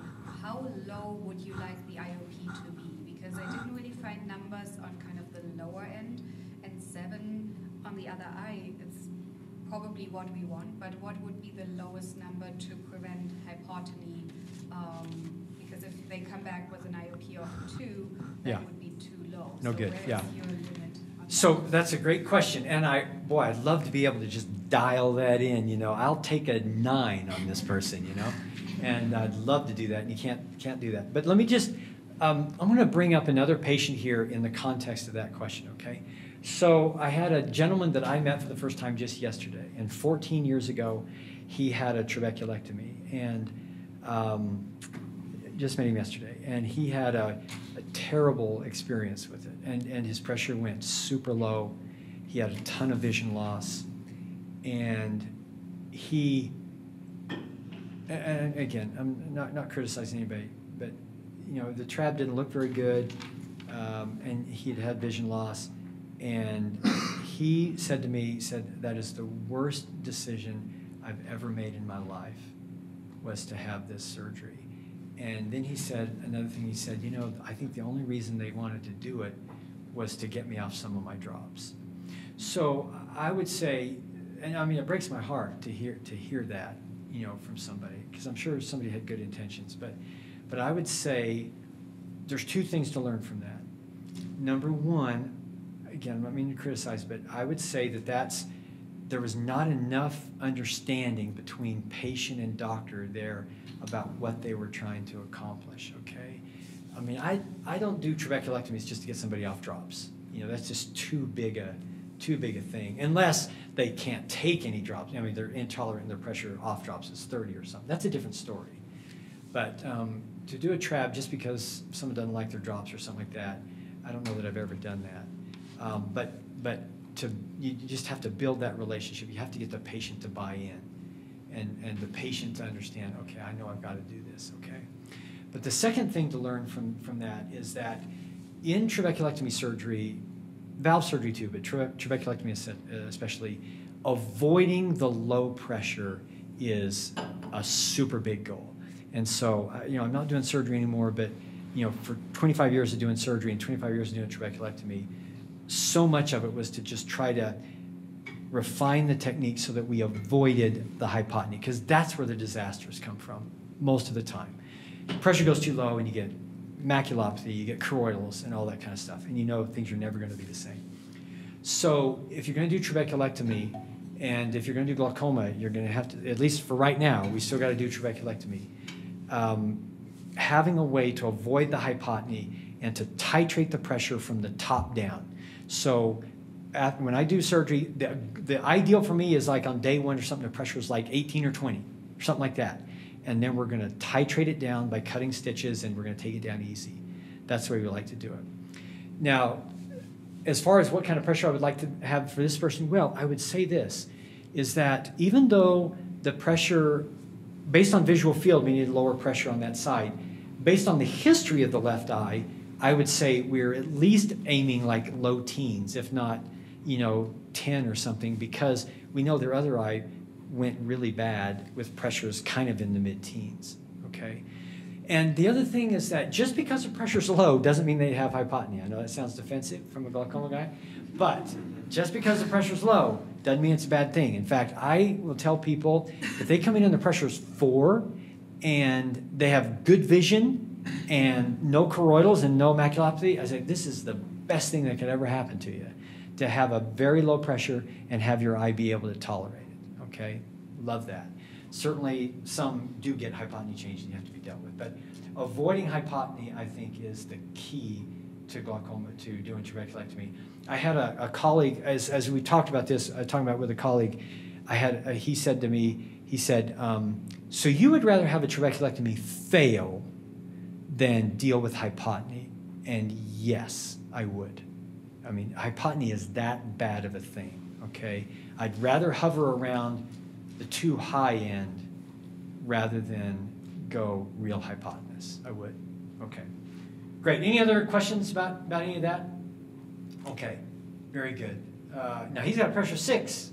Ouch. But 2025. Love it. Fantastic. Fantastic. So he's doing well. Okay. Exfoliation syndrome. So the normal pressure glaucoma patients that are pressures are 10 or 11 and they're going down the drain, they're going to keep you up at night, sorry. But this is the other set that's going to do that, because exfoliation can just misbehave so badly. And you know it from cataract surgery, right? I mean, that's a real thing. Exfoliation cataracts they're a different beast than a regular cataract surgery. Well, exfoliation glaucoma is a different beast than a regular glaucoma, and I'll show you some examples. So what do you think of as the clinical features, the main clinical features of exfoliation disease that you see on exam? The most obvious is exfoliation material. Yeah, lens capsule. on the lens capsule. So that's number one. And so, yeah, you always look for that.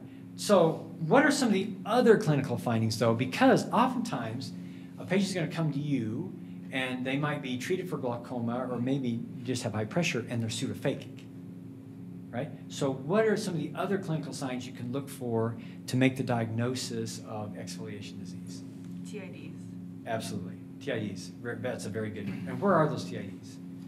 Usually, is it mid-peripheral? So I think Pupillary margin. pupillary margin. I think of them pupillary margin, mid-peripheral ones, the pigmentary. Okay? Yeah. So any other thoughts? Yeah, excellent. That's a really important one.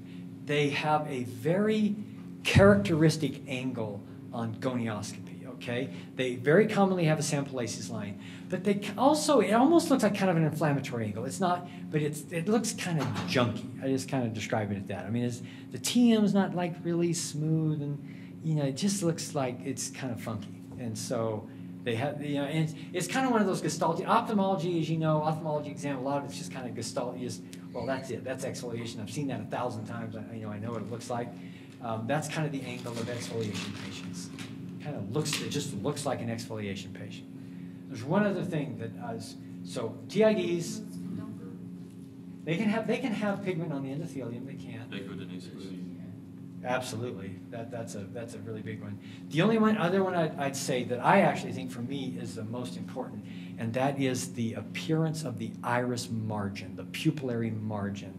It has kind of that, again, it's a kind of that gestalty look. It's that kind of scruffy, it's not real smooth, and you just look at it and you go, wow, that's an exfoliation iris, you know?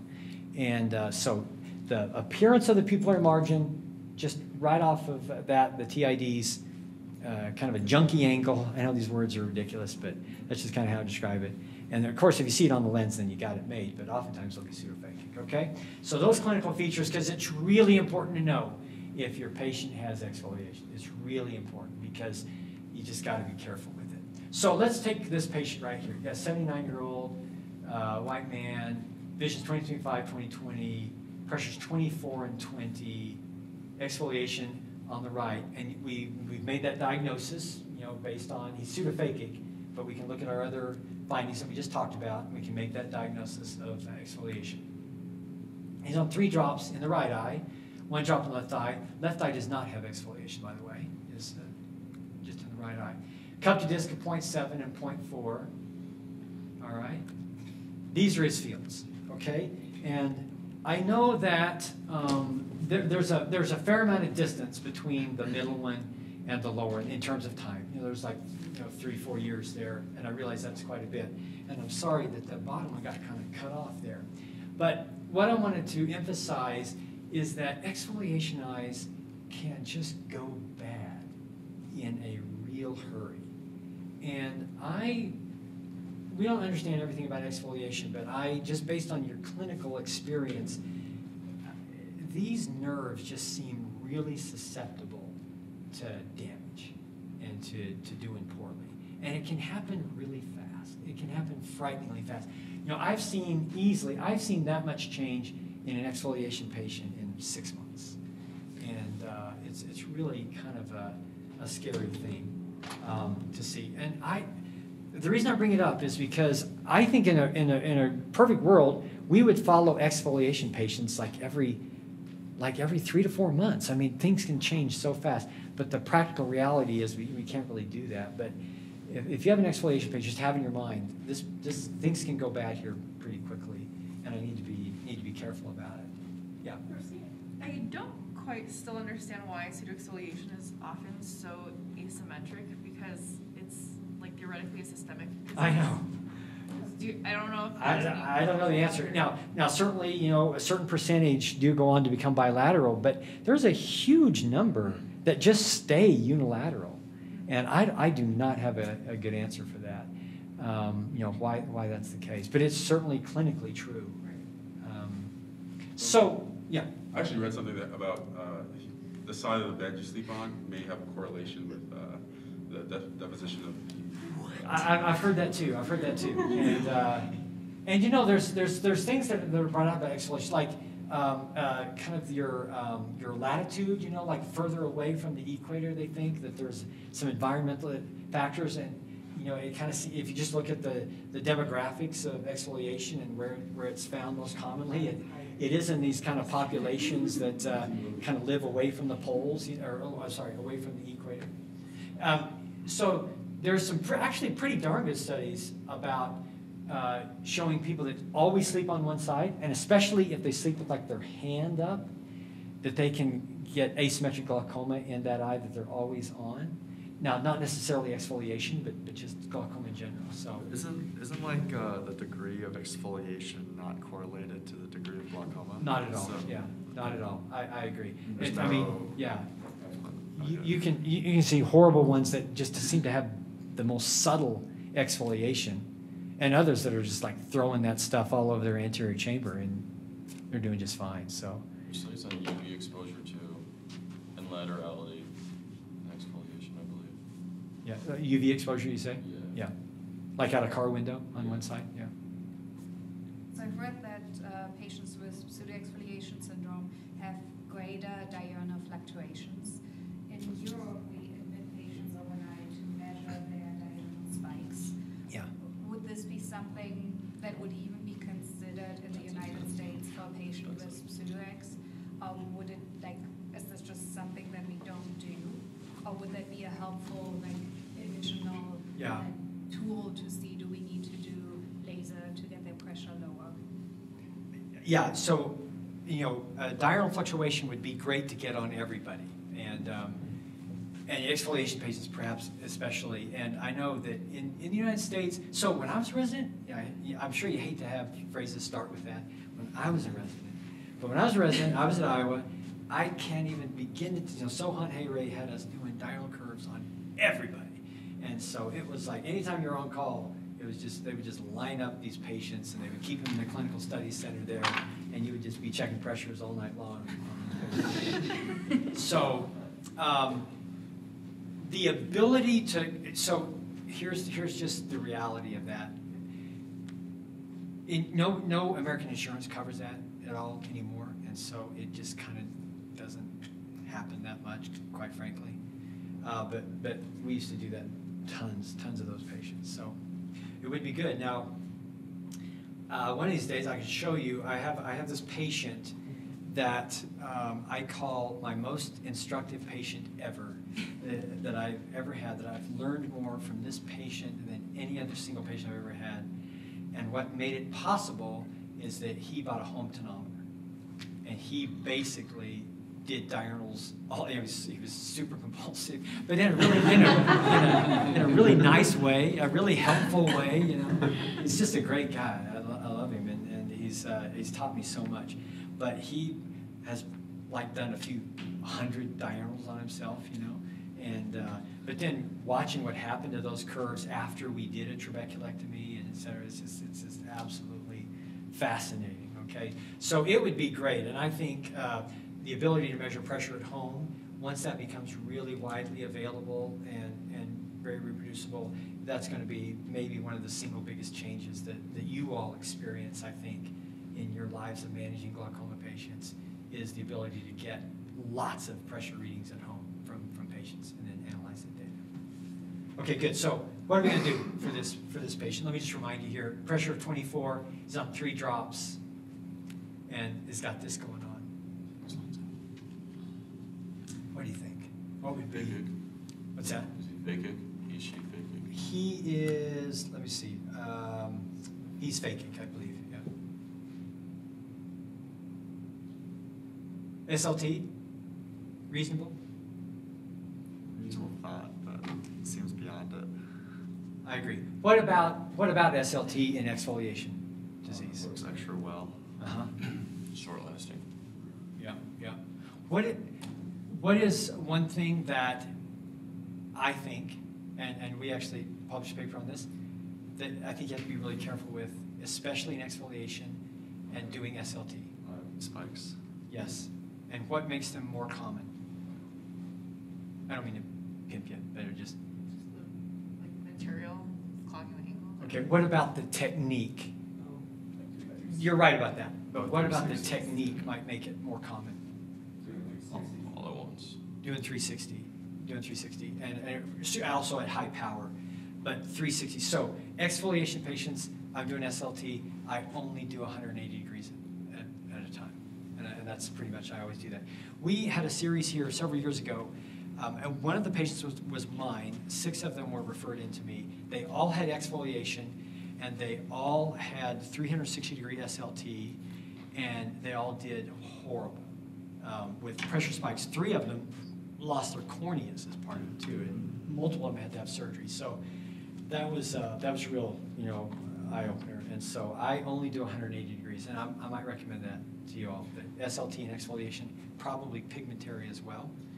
Just do 180 degrees at a time. But you're right; it does tend to work better in pigmented angles. Certainly that was true of ALT, but it's true of SLT as well. Okay, what about surgery in this patient? And if so, what kind of surgery? What about phaco MIGS in this population? What's that? The MIGS can get clogged again. It can.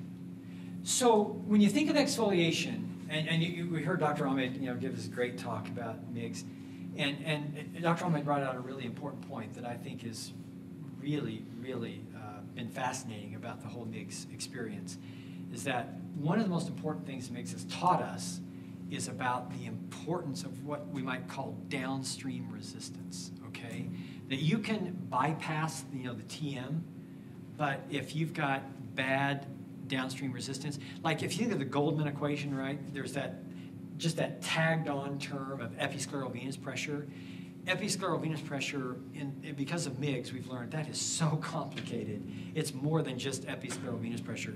I think we'll probably even someday change that term to downstream resistance, meaning everything that resists aqueous outflow beyond the TM and Schlemm's canal, okay?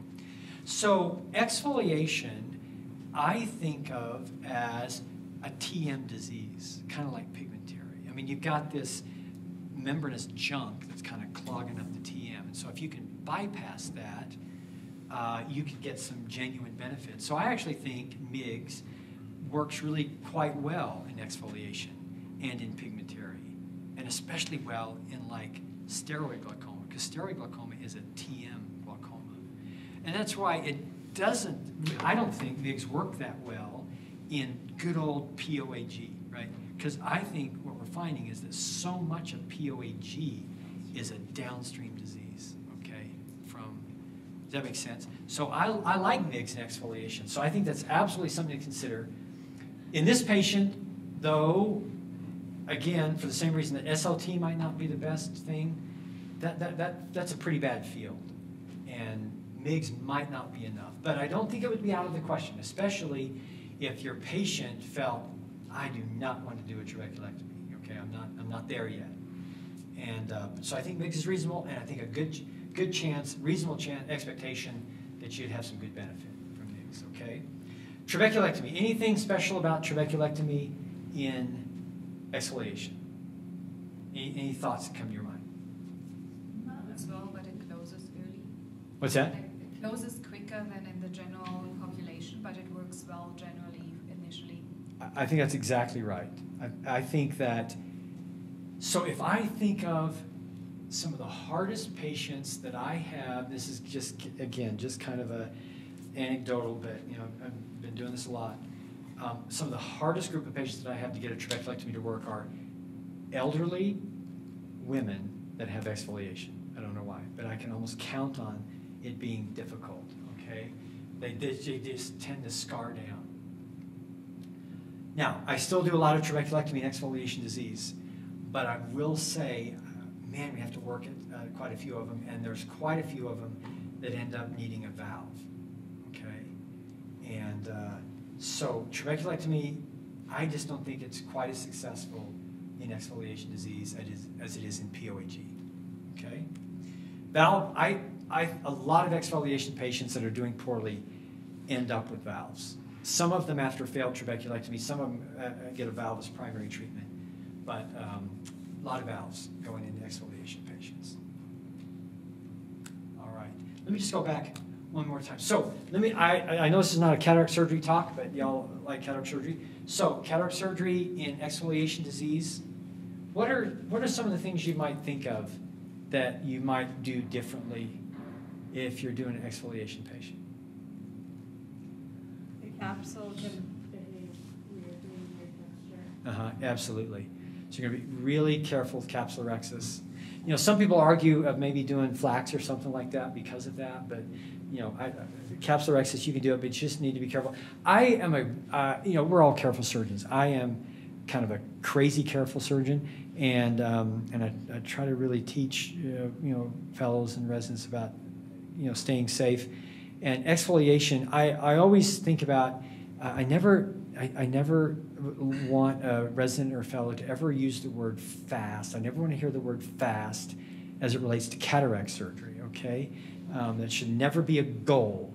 Speed, and you can say efficiency, I love that word, but fast or quick or whatever, how fast did you do that? I never want to hear that word. Efficiency comes with experience. It's never, in my opinion, never something to try to achieve. Does that make sense? I'm going to do this really fast. Efficiency comes with experience. And so I tend to work with very kind of slowish, meticulous movements. But in exfoliation, it's like even exaggerated, okay? We're just going to turn the clock off on this case.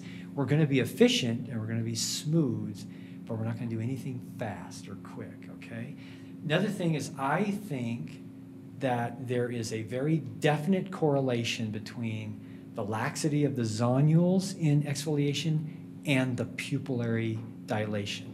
Not always, but if you have an exfoliation patient but you still get this great big old pupil, I bet you're going to be pretty good, okay? But if it's exfoliation and that pupil is going nowhere, just ding, ding, ding, I'm going to be really, really careful here, okay? Anything else you might do in exfoliation cataract? Yeah, like Ariana said, just being very careful with like bag stability and zonular weakness. Like I know with Dr. Chaya, he does not hesitate to at least put in capsular tension hooks, capsular hooks, just for stability. And then if anything looks fishy, he'll put in a ring or on-med ring segments. Yeah. He'll do the full shebang. Yeah. Absolutely. We have a lot of things that we can use at our disposal, you know, that we didn't used to have. So that's great. That's great to use that. Another thing is, if you're going to, so in my experience, if you're going to have problems with doing exfoliation cataract, when is it most likely to occur?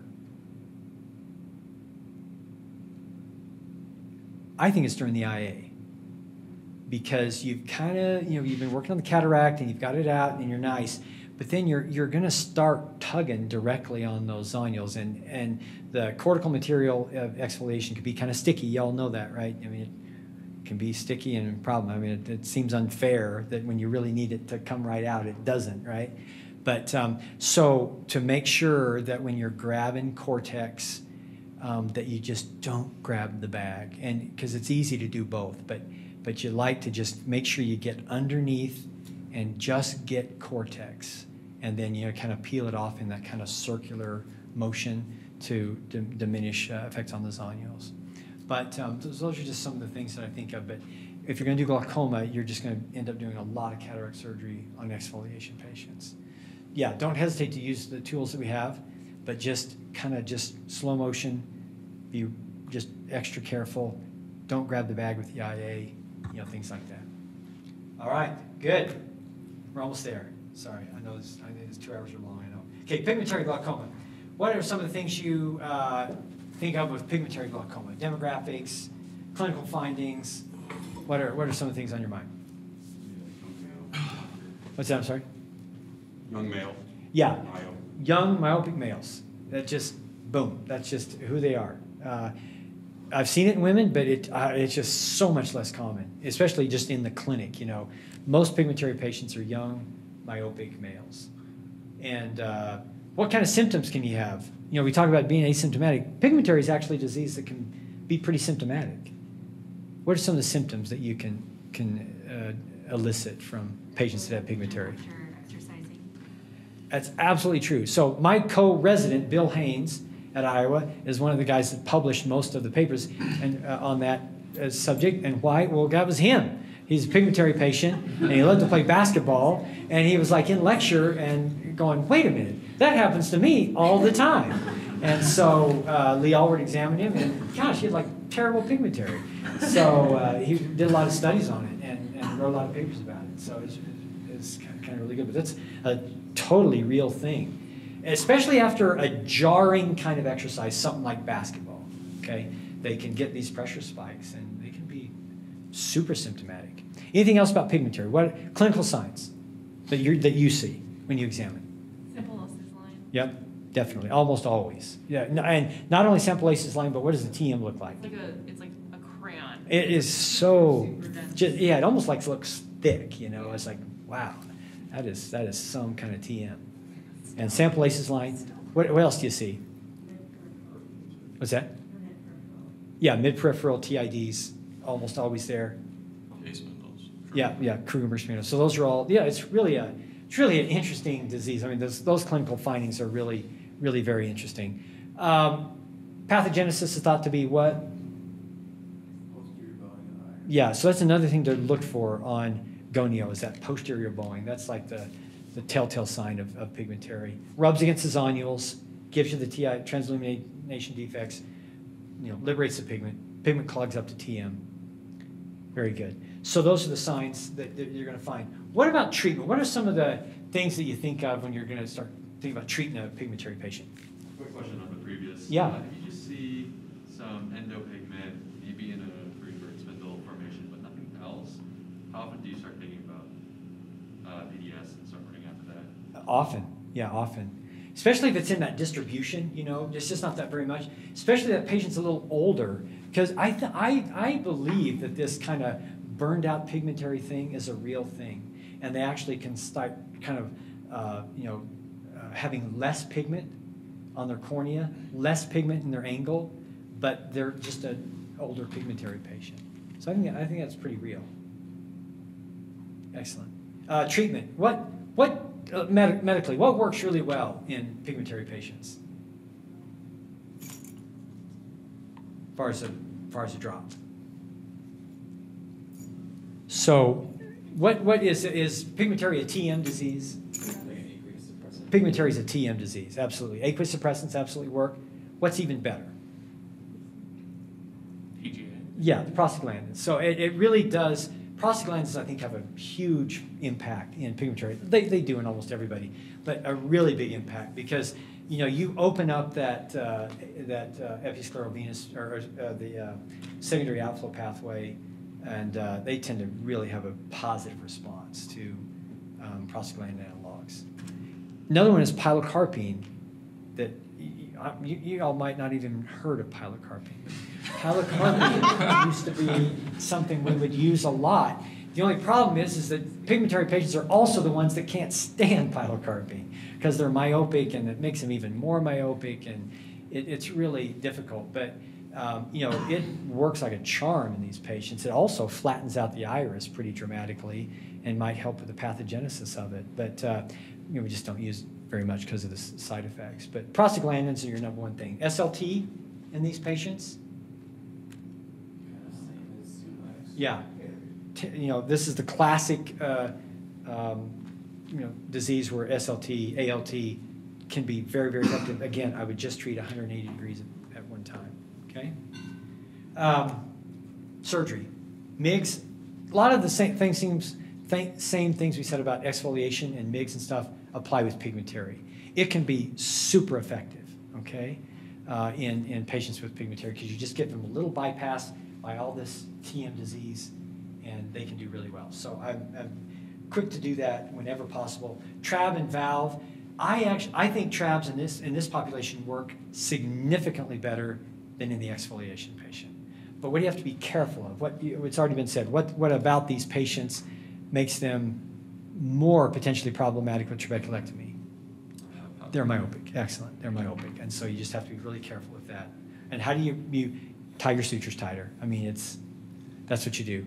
When I'm in the OR, I'm doing a trab, I'm tying my sutures tight.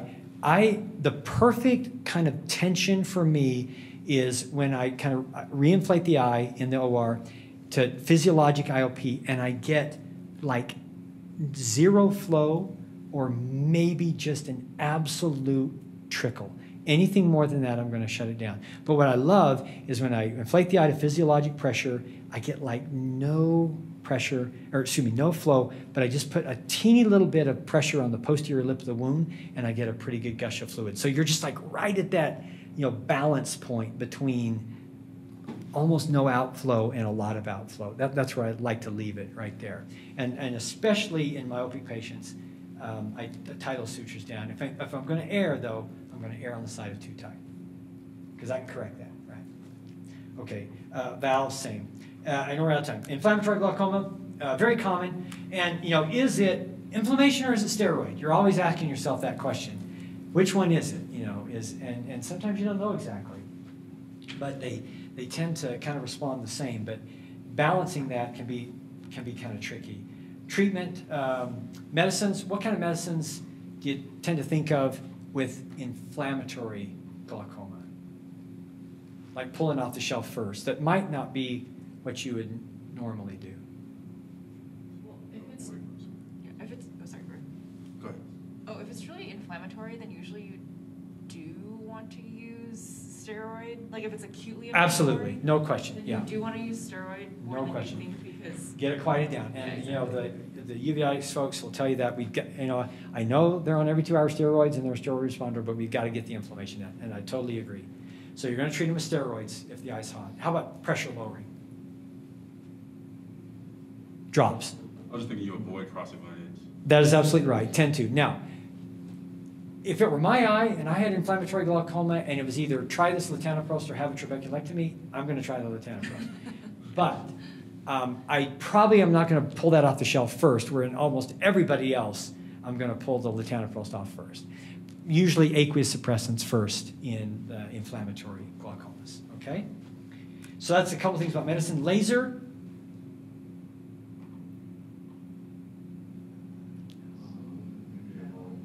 What's that? Consider avoiding. Yes. I you never say never, but I rarely do any laser trabeculoplasty in a inflammatory patient. But here's the thing, though, is an SLT works great in steroid glaucoma, okay? So if you think it's mostly steroid-induced, all right, laser actually works really, really well. But sometimes making that differentiation is tough. But in a truly inflammatory glaucoma, I don't do laser, okay? And then what about surgery? MIGS? MIGS can be great. I mean, this is where MIGS can be absolutely fantastic. And by MIGS, I just mean like goniotomy, something very simple. There's one of the series of papers that I came across that had a dramatic practice-changing impact on me was looking at David Walton's papers on doing goniotomy in younger patients with inflammatory glaucoma. I mean, a straight goniotomy, just like you do in a baby. 23-gauge needle, just boom, cut the TM open. It works fantastically well. And so if you have a young patient with inflammatory glaucoma, especially if it's like JRA, and they haven't had a lot of other surgery, like they haven't been vitrectomized and all that, boy, think of like just a straight goniotomy in those patients. Beautiful. That's my favorite glaucoma surgery, is just a straight goniotomy. It's so physiologic. It's just a beautiful thing. But other MIGs, be it GATT or ABIC or something like that, in the GATT studies, these are the patients where GATT works the best, is in the inflammatory glaucoma patients. So really think of MIGs. So goniotomy I have there. Trabeculectomy, okay. Trabeculectomy in inflammatory glaucoma. What are the concerns? Scarring, yes. And it also can be the opposite. They can not scar that much. So hypotony in general is a real concern in inflammatory glaucoma. And so when I'm doing a trabeculectomy in a definite uveitic patient, I'm going to tie the sutures tighter. Because not only do they sometimes have yucky sclera and conge that doesn't form much scar tissue, okay, but they can also very definitely be hyposecretors. They just don't secrete as much aqueous because their ciliary body is always inflamed, all right? So you have a lot of factors that are kind of pushing towards hypotony, so you want to be really careful. Now, because of that, inflammatory patients get a lot of valves also. And what kind of valves are we going to use in an inflammatory patient? We're going to use a valved valve, okay? A double valve, but not a, what are the unvalved cetons? Baravelt, Multinos, okay? The new one from New World Medical. So I don't put in unvalved cetons in uveitic patients, especially if they've had a lot of subtenons Kenalog, okay? I mean, this is definitely something to write down. Don't do an unvalved valve in a patient that's had a lot of subtenons Kenalog. And why is that? They will not form a cap. They just won't. And as soon as that ligature opens up, you're going to have a hypotenuse flat eye. It's a mess. And that's Lee Allward told me that, and he's just one of those things. He just said, "Take it from me. I learned it the hard way. Just don't do it." And so I've never done it. So I always use an Ahmed, a valved valve, in my patients with uveitis. And even then, I flow restrict it. Okay, and the way I flow restrict a valve is I put a 5-O-proline in the lumen, and then I tie a 7-O-vicryl tight around that 5-O-proline, tight, cut it, and then I pull that proline out. So basically, the tube is now like an hourglass, and it's constricted at that one spot to about the size of a 5-O-proline lumen, okay? And that's, if you're really worried about hypotony, like somebody that's super myopic or a uveitic patient that has bad inflammatory disease, you want to not get hypotony even with a valved valve, doing that flow restriction can make, that can be a lifesaver, so. The thought that using Vicryl also, that will eventually dissolve? It will, absolutely. But you don't get the big rush like you do in an unvalved valve. It's much more subtle than that. But yes, it does eventually open up. That's right. That is it. So thanks, everybody. I really appreciate your time. And, glaucoma's good. It's a tough disease, but it's a good thing. And just when you're treating glaucoma, you're treating real disease, and so that always helps you. You're treating something. None of that refractive. Thanks, everybody. Thank you very much. Take those bagels if you want. If you want them up in the resident room or whatever, feel free. We'll take them to the resident room. Yeah. Or wherever. I'm not going to pay you right now. I wrote this morning. Necessarily pertinent to this talk. Yeah. But just because you brought up you're right, Like, how else are we supposed to do? even ankle closure. So it's been coming up a few times recently. Sort of when is it? There's a trauma patient. I've been confused about when we go to work. Because they're exactly opposite effects. So a couple specific cases.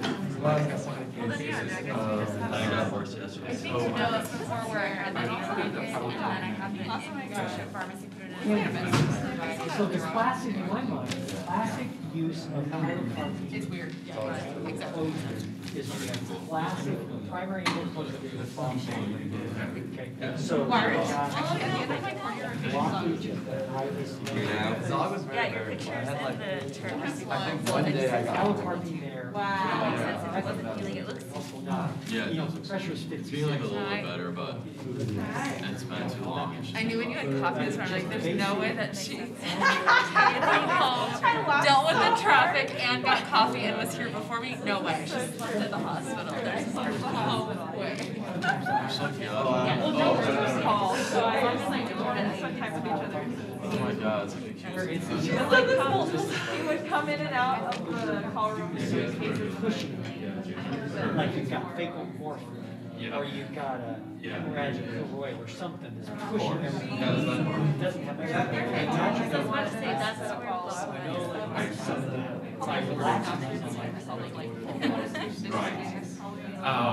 Sometimes. Oh,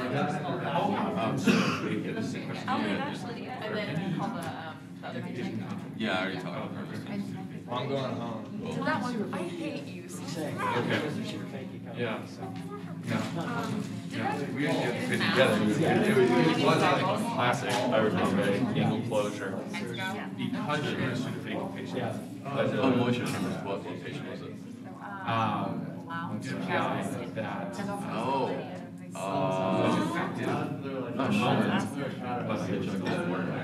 They were probably Yeah, I will.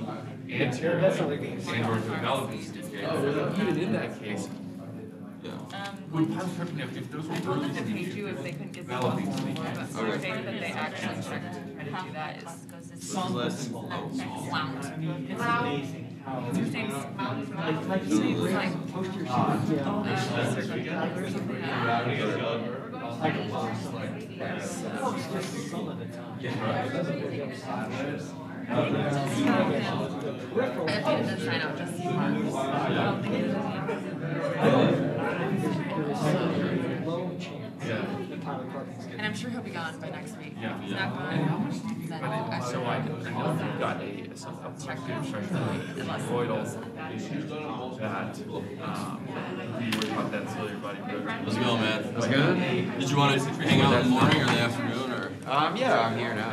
Okay. On the ciliary body You said you had some like follow-ups and stuff? Yeah, I have to move my car to the resident room. I'll be there in like 10 minutes-ish. Where is that? I haven't. Oh, it's on the 5th floor. Does anyone go in the resident room? I know where like the 5th floor, like the hall. Do you know where the library is? Yeah. It's right next door. Okay, I get it back. Okay. Catherine, are you going to the resident room by chance? Yeah. Will you take one of our medical students? Yeah, of course. Hey, Hi. what's your name? Henry. Nice to meet you. Yeah. Maybe finish a note. Like, Sure. well, how long have you been here? The end of my second week. Okay. And if you have page about my patient, I'm using the interview, but if that's okay to upload stayed overnight, I'll take care of it. I've already, yeah. You're swapping it anterior. You can do that. You can do that. And that's why you can get like induced myopia changes. It actually can kind of move the lens forward. You can move the lens forward, but the ciliary body itself. Is actually contracting. Is You actually can- contracting. Contracting. And you can maybe Yeah. get some rotation forward, but it's mostly kind of the lens zonule complex. That is moves itself forward. moving forward. But of course, in angle closure, the benefit of pilocarpine is to try to pull the iris out, to try to Right. break that Bombay cycle Right. by pulling the iris out of the angle, pulling the pupil down. Yeah. Oh yeah, that's right. Yeah. The blockage between the iris and the lens that leads to angle closure in Bombay is classically mid-peripheral. So that's why Yes. people give How long have like you been here? in movie. 2 weeks. Nice. Go in, And enjoy myself. partially dilate, Neurologist. and that's when it takes time. That Great. position. Just So the kidding. idea Love behind it. pilocarpine I had a good time. is to hopefully get it out of that mid-peripheral, and then literally pull the iris out of the angle.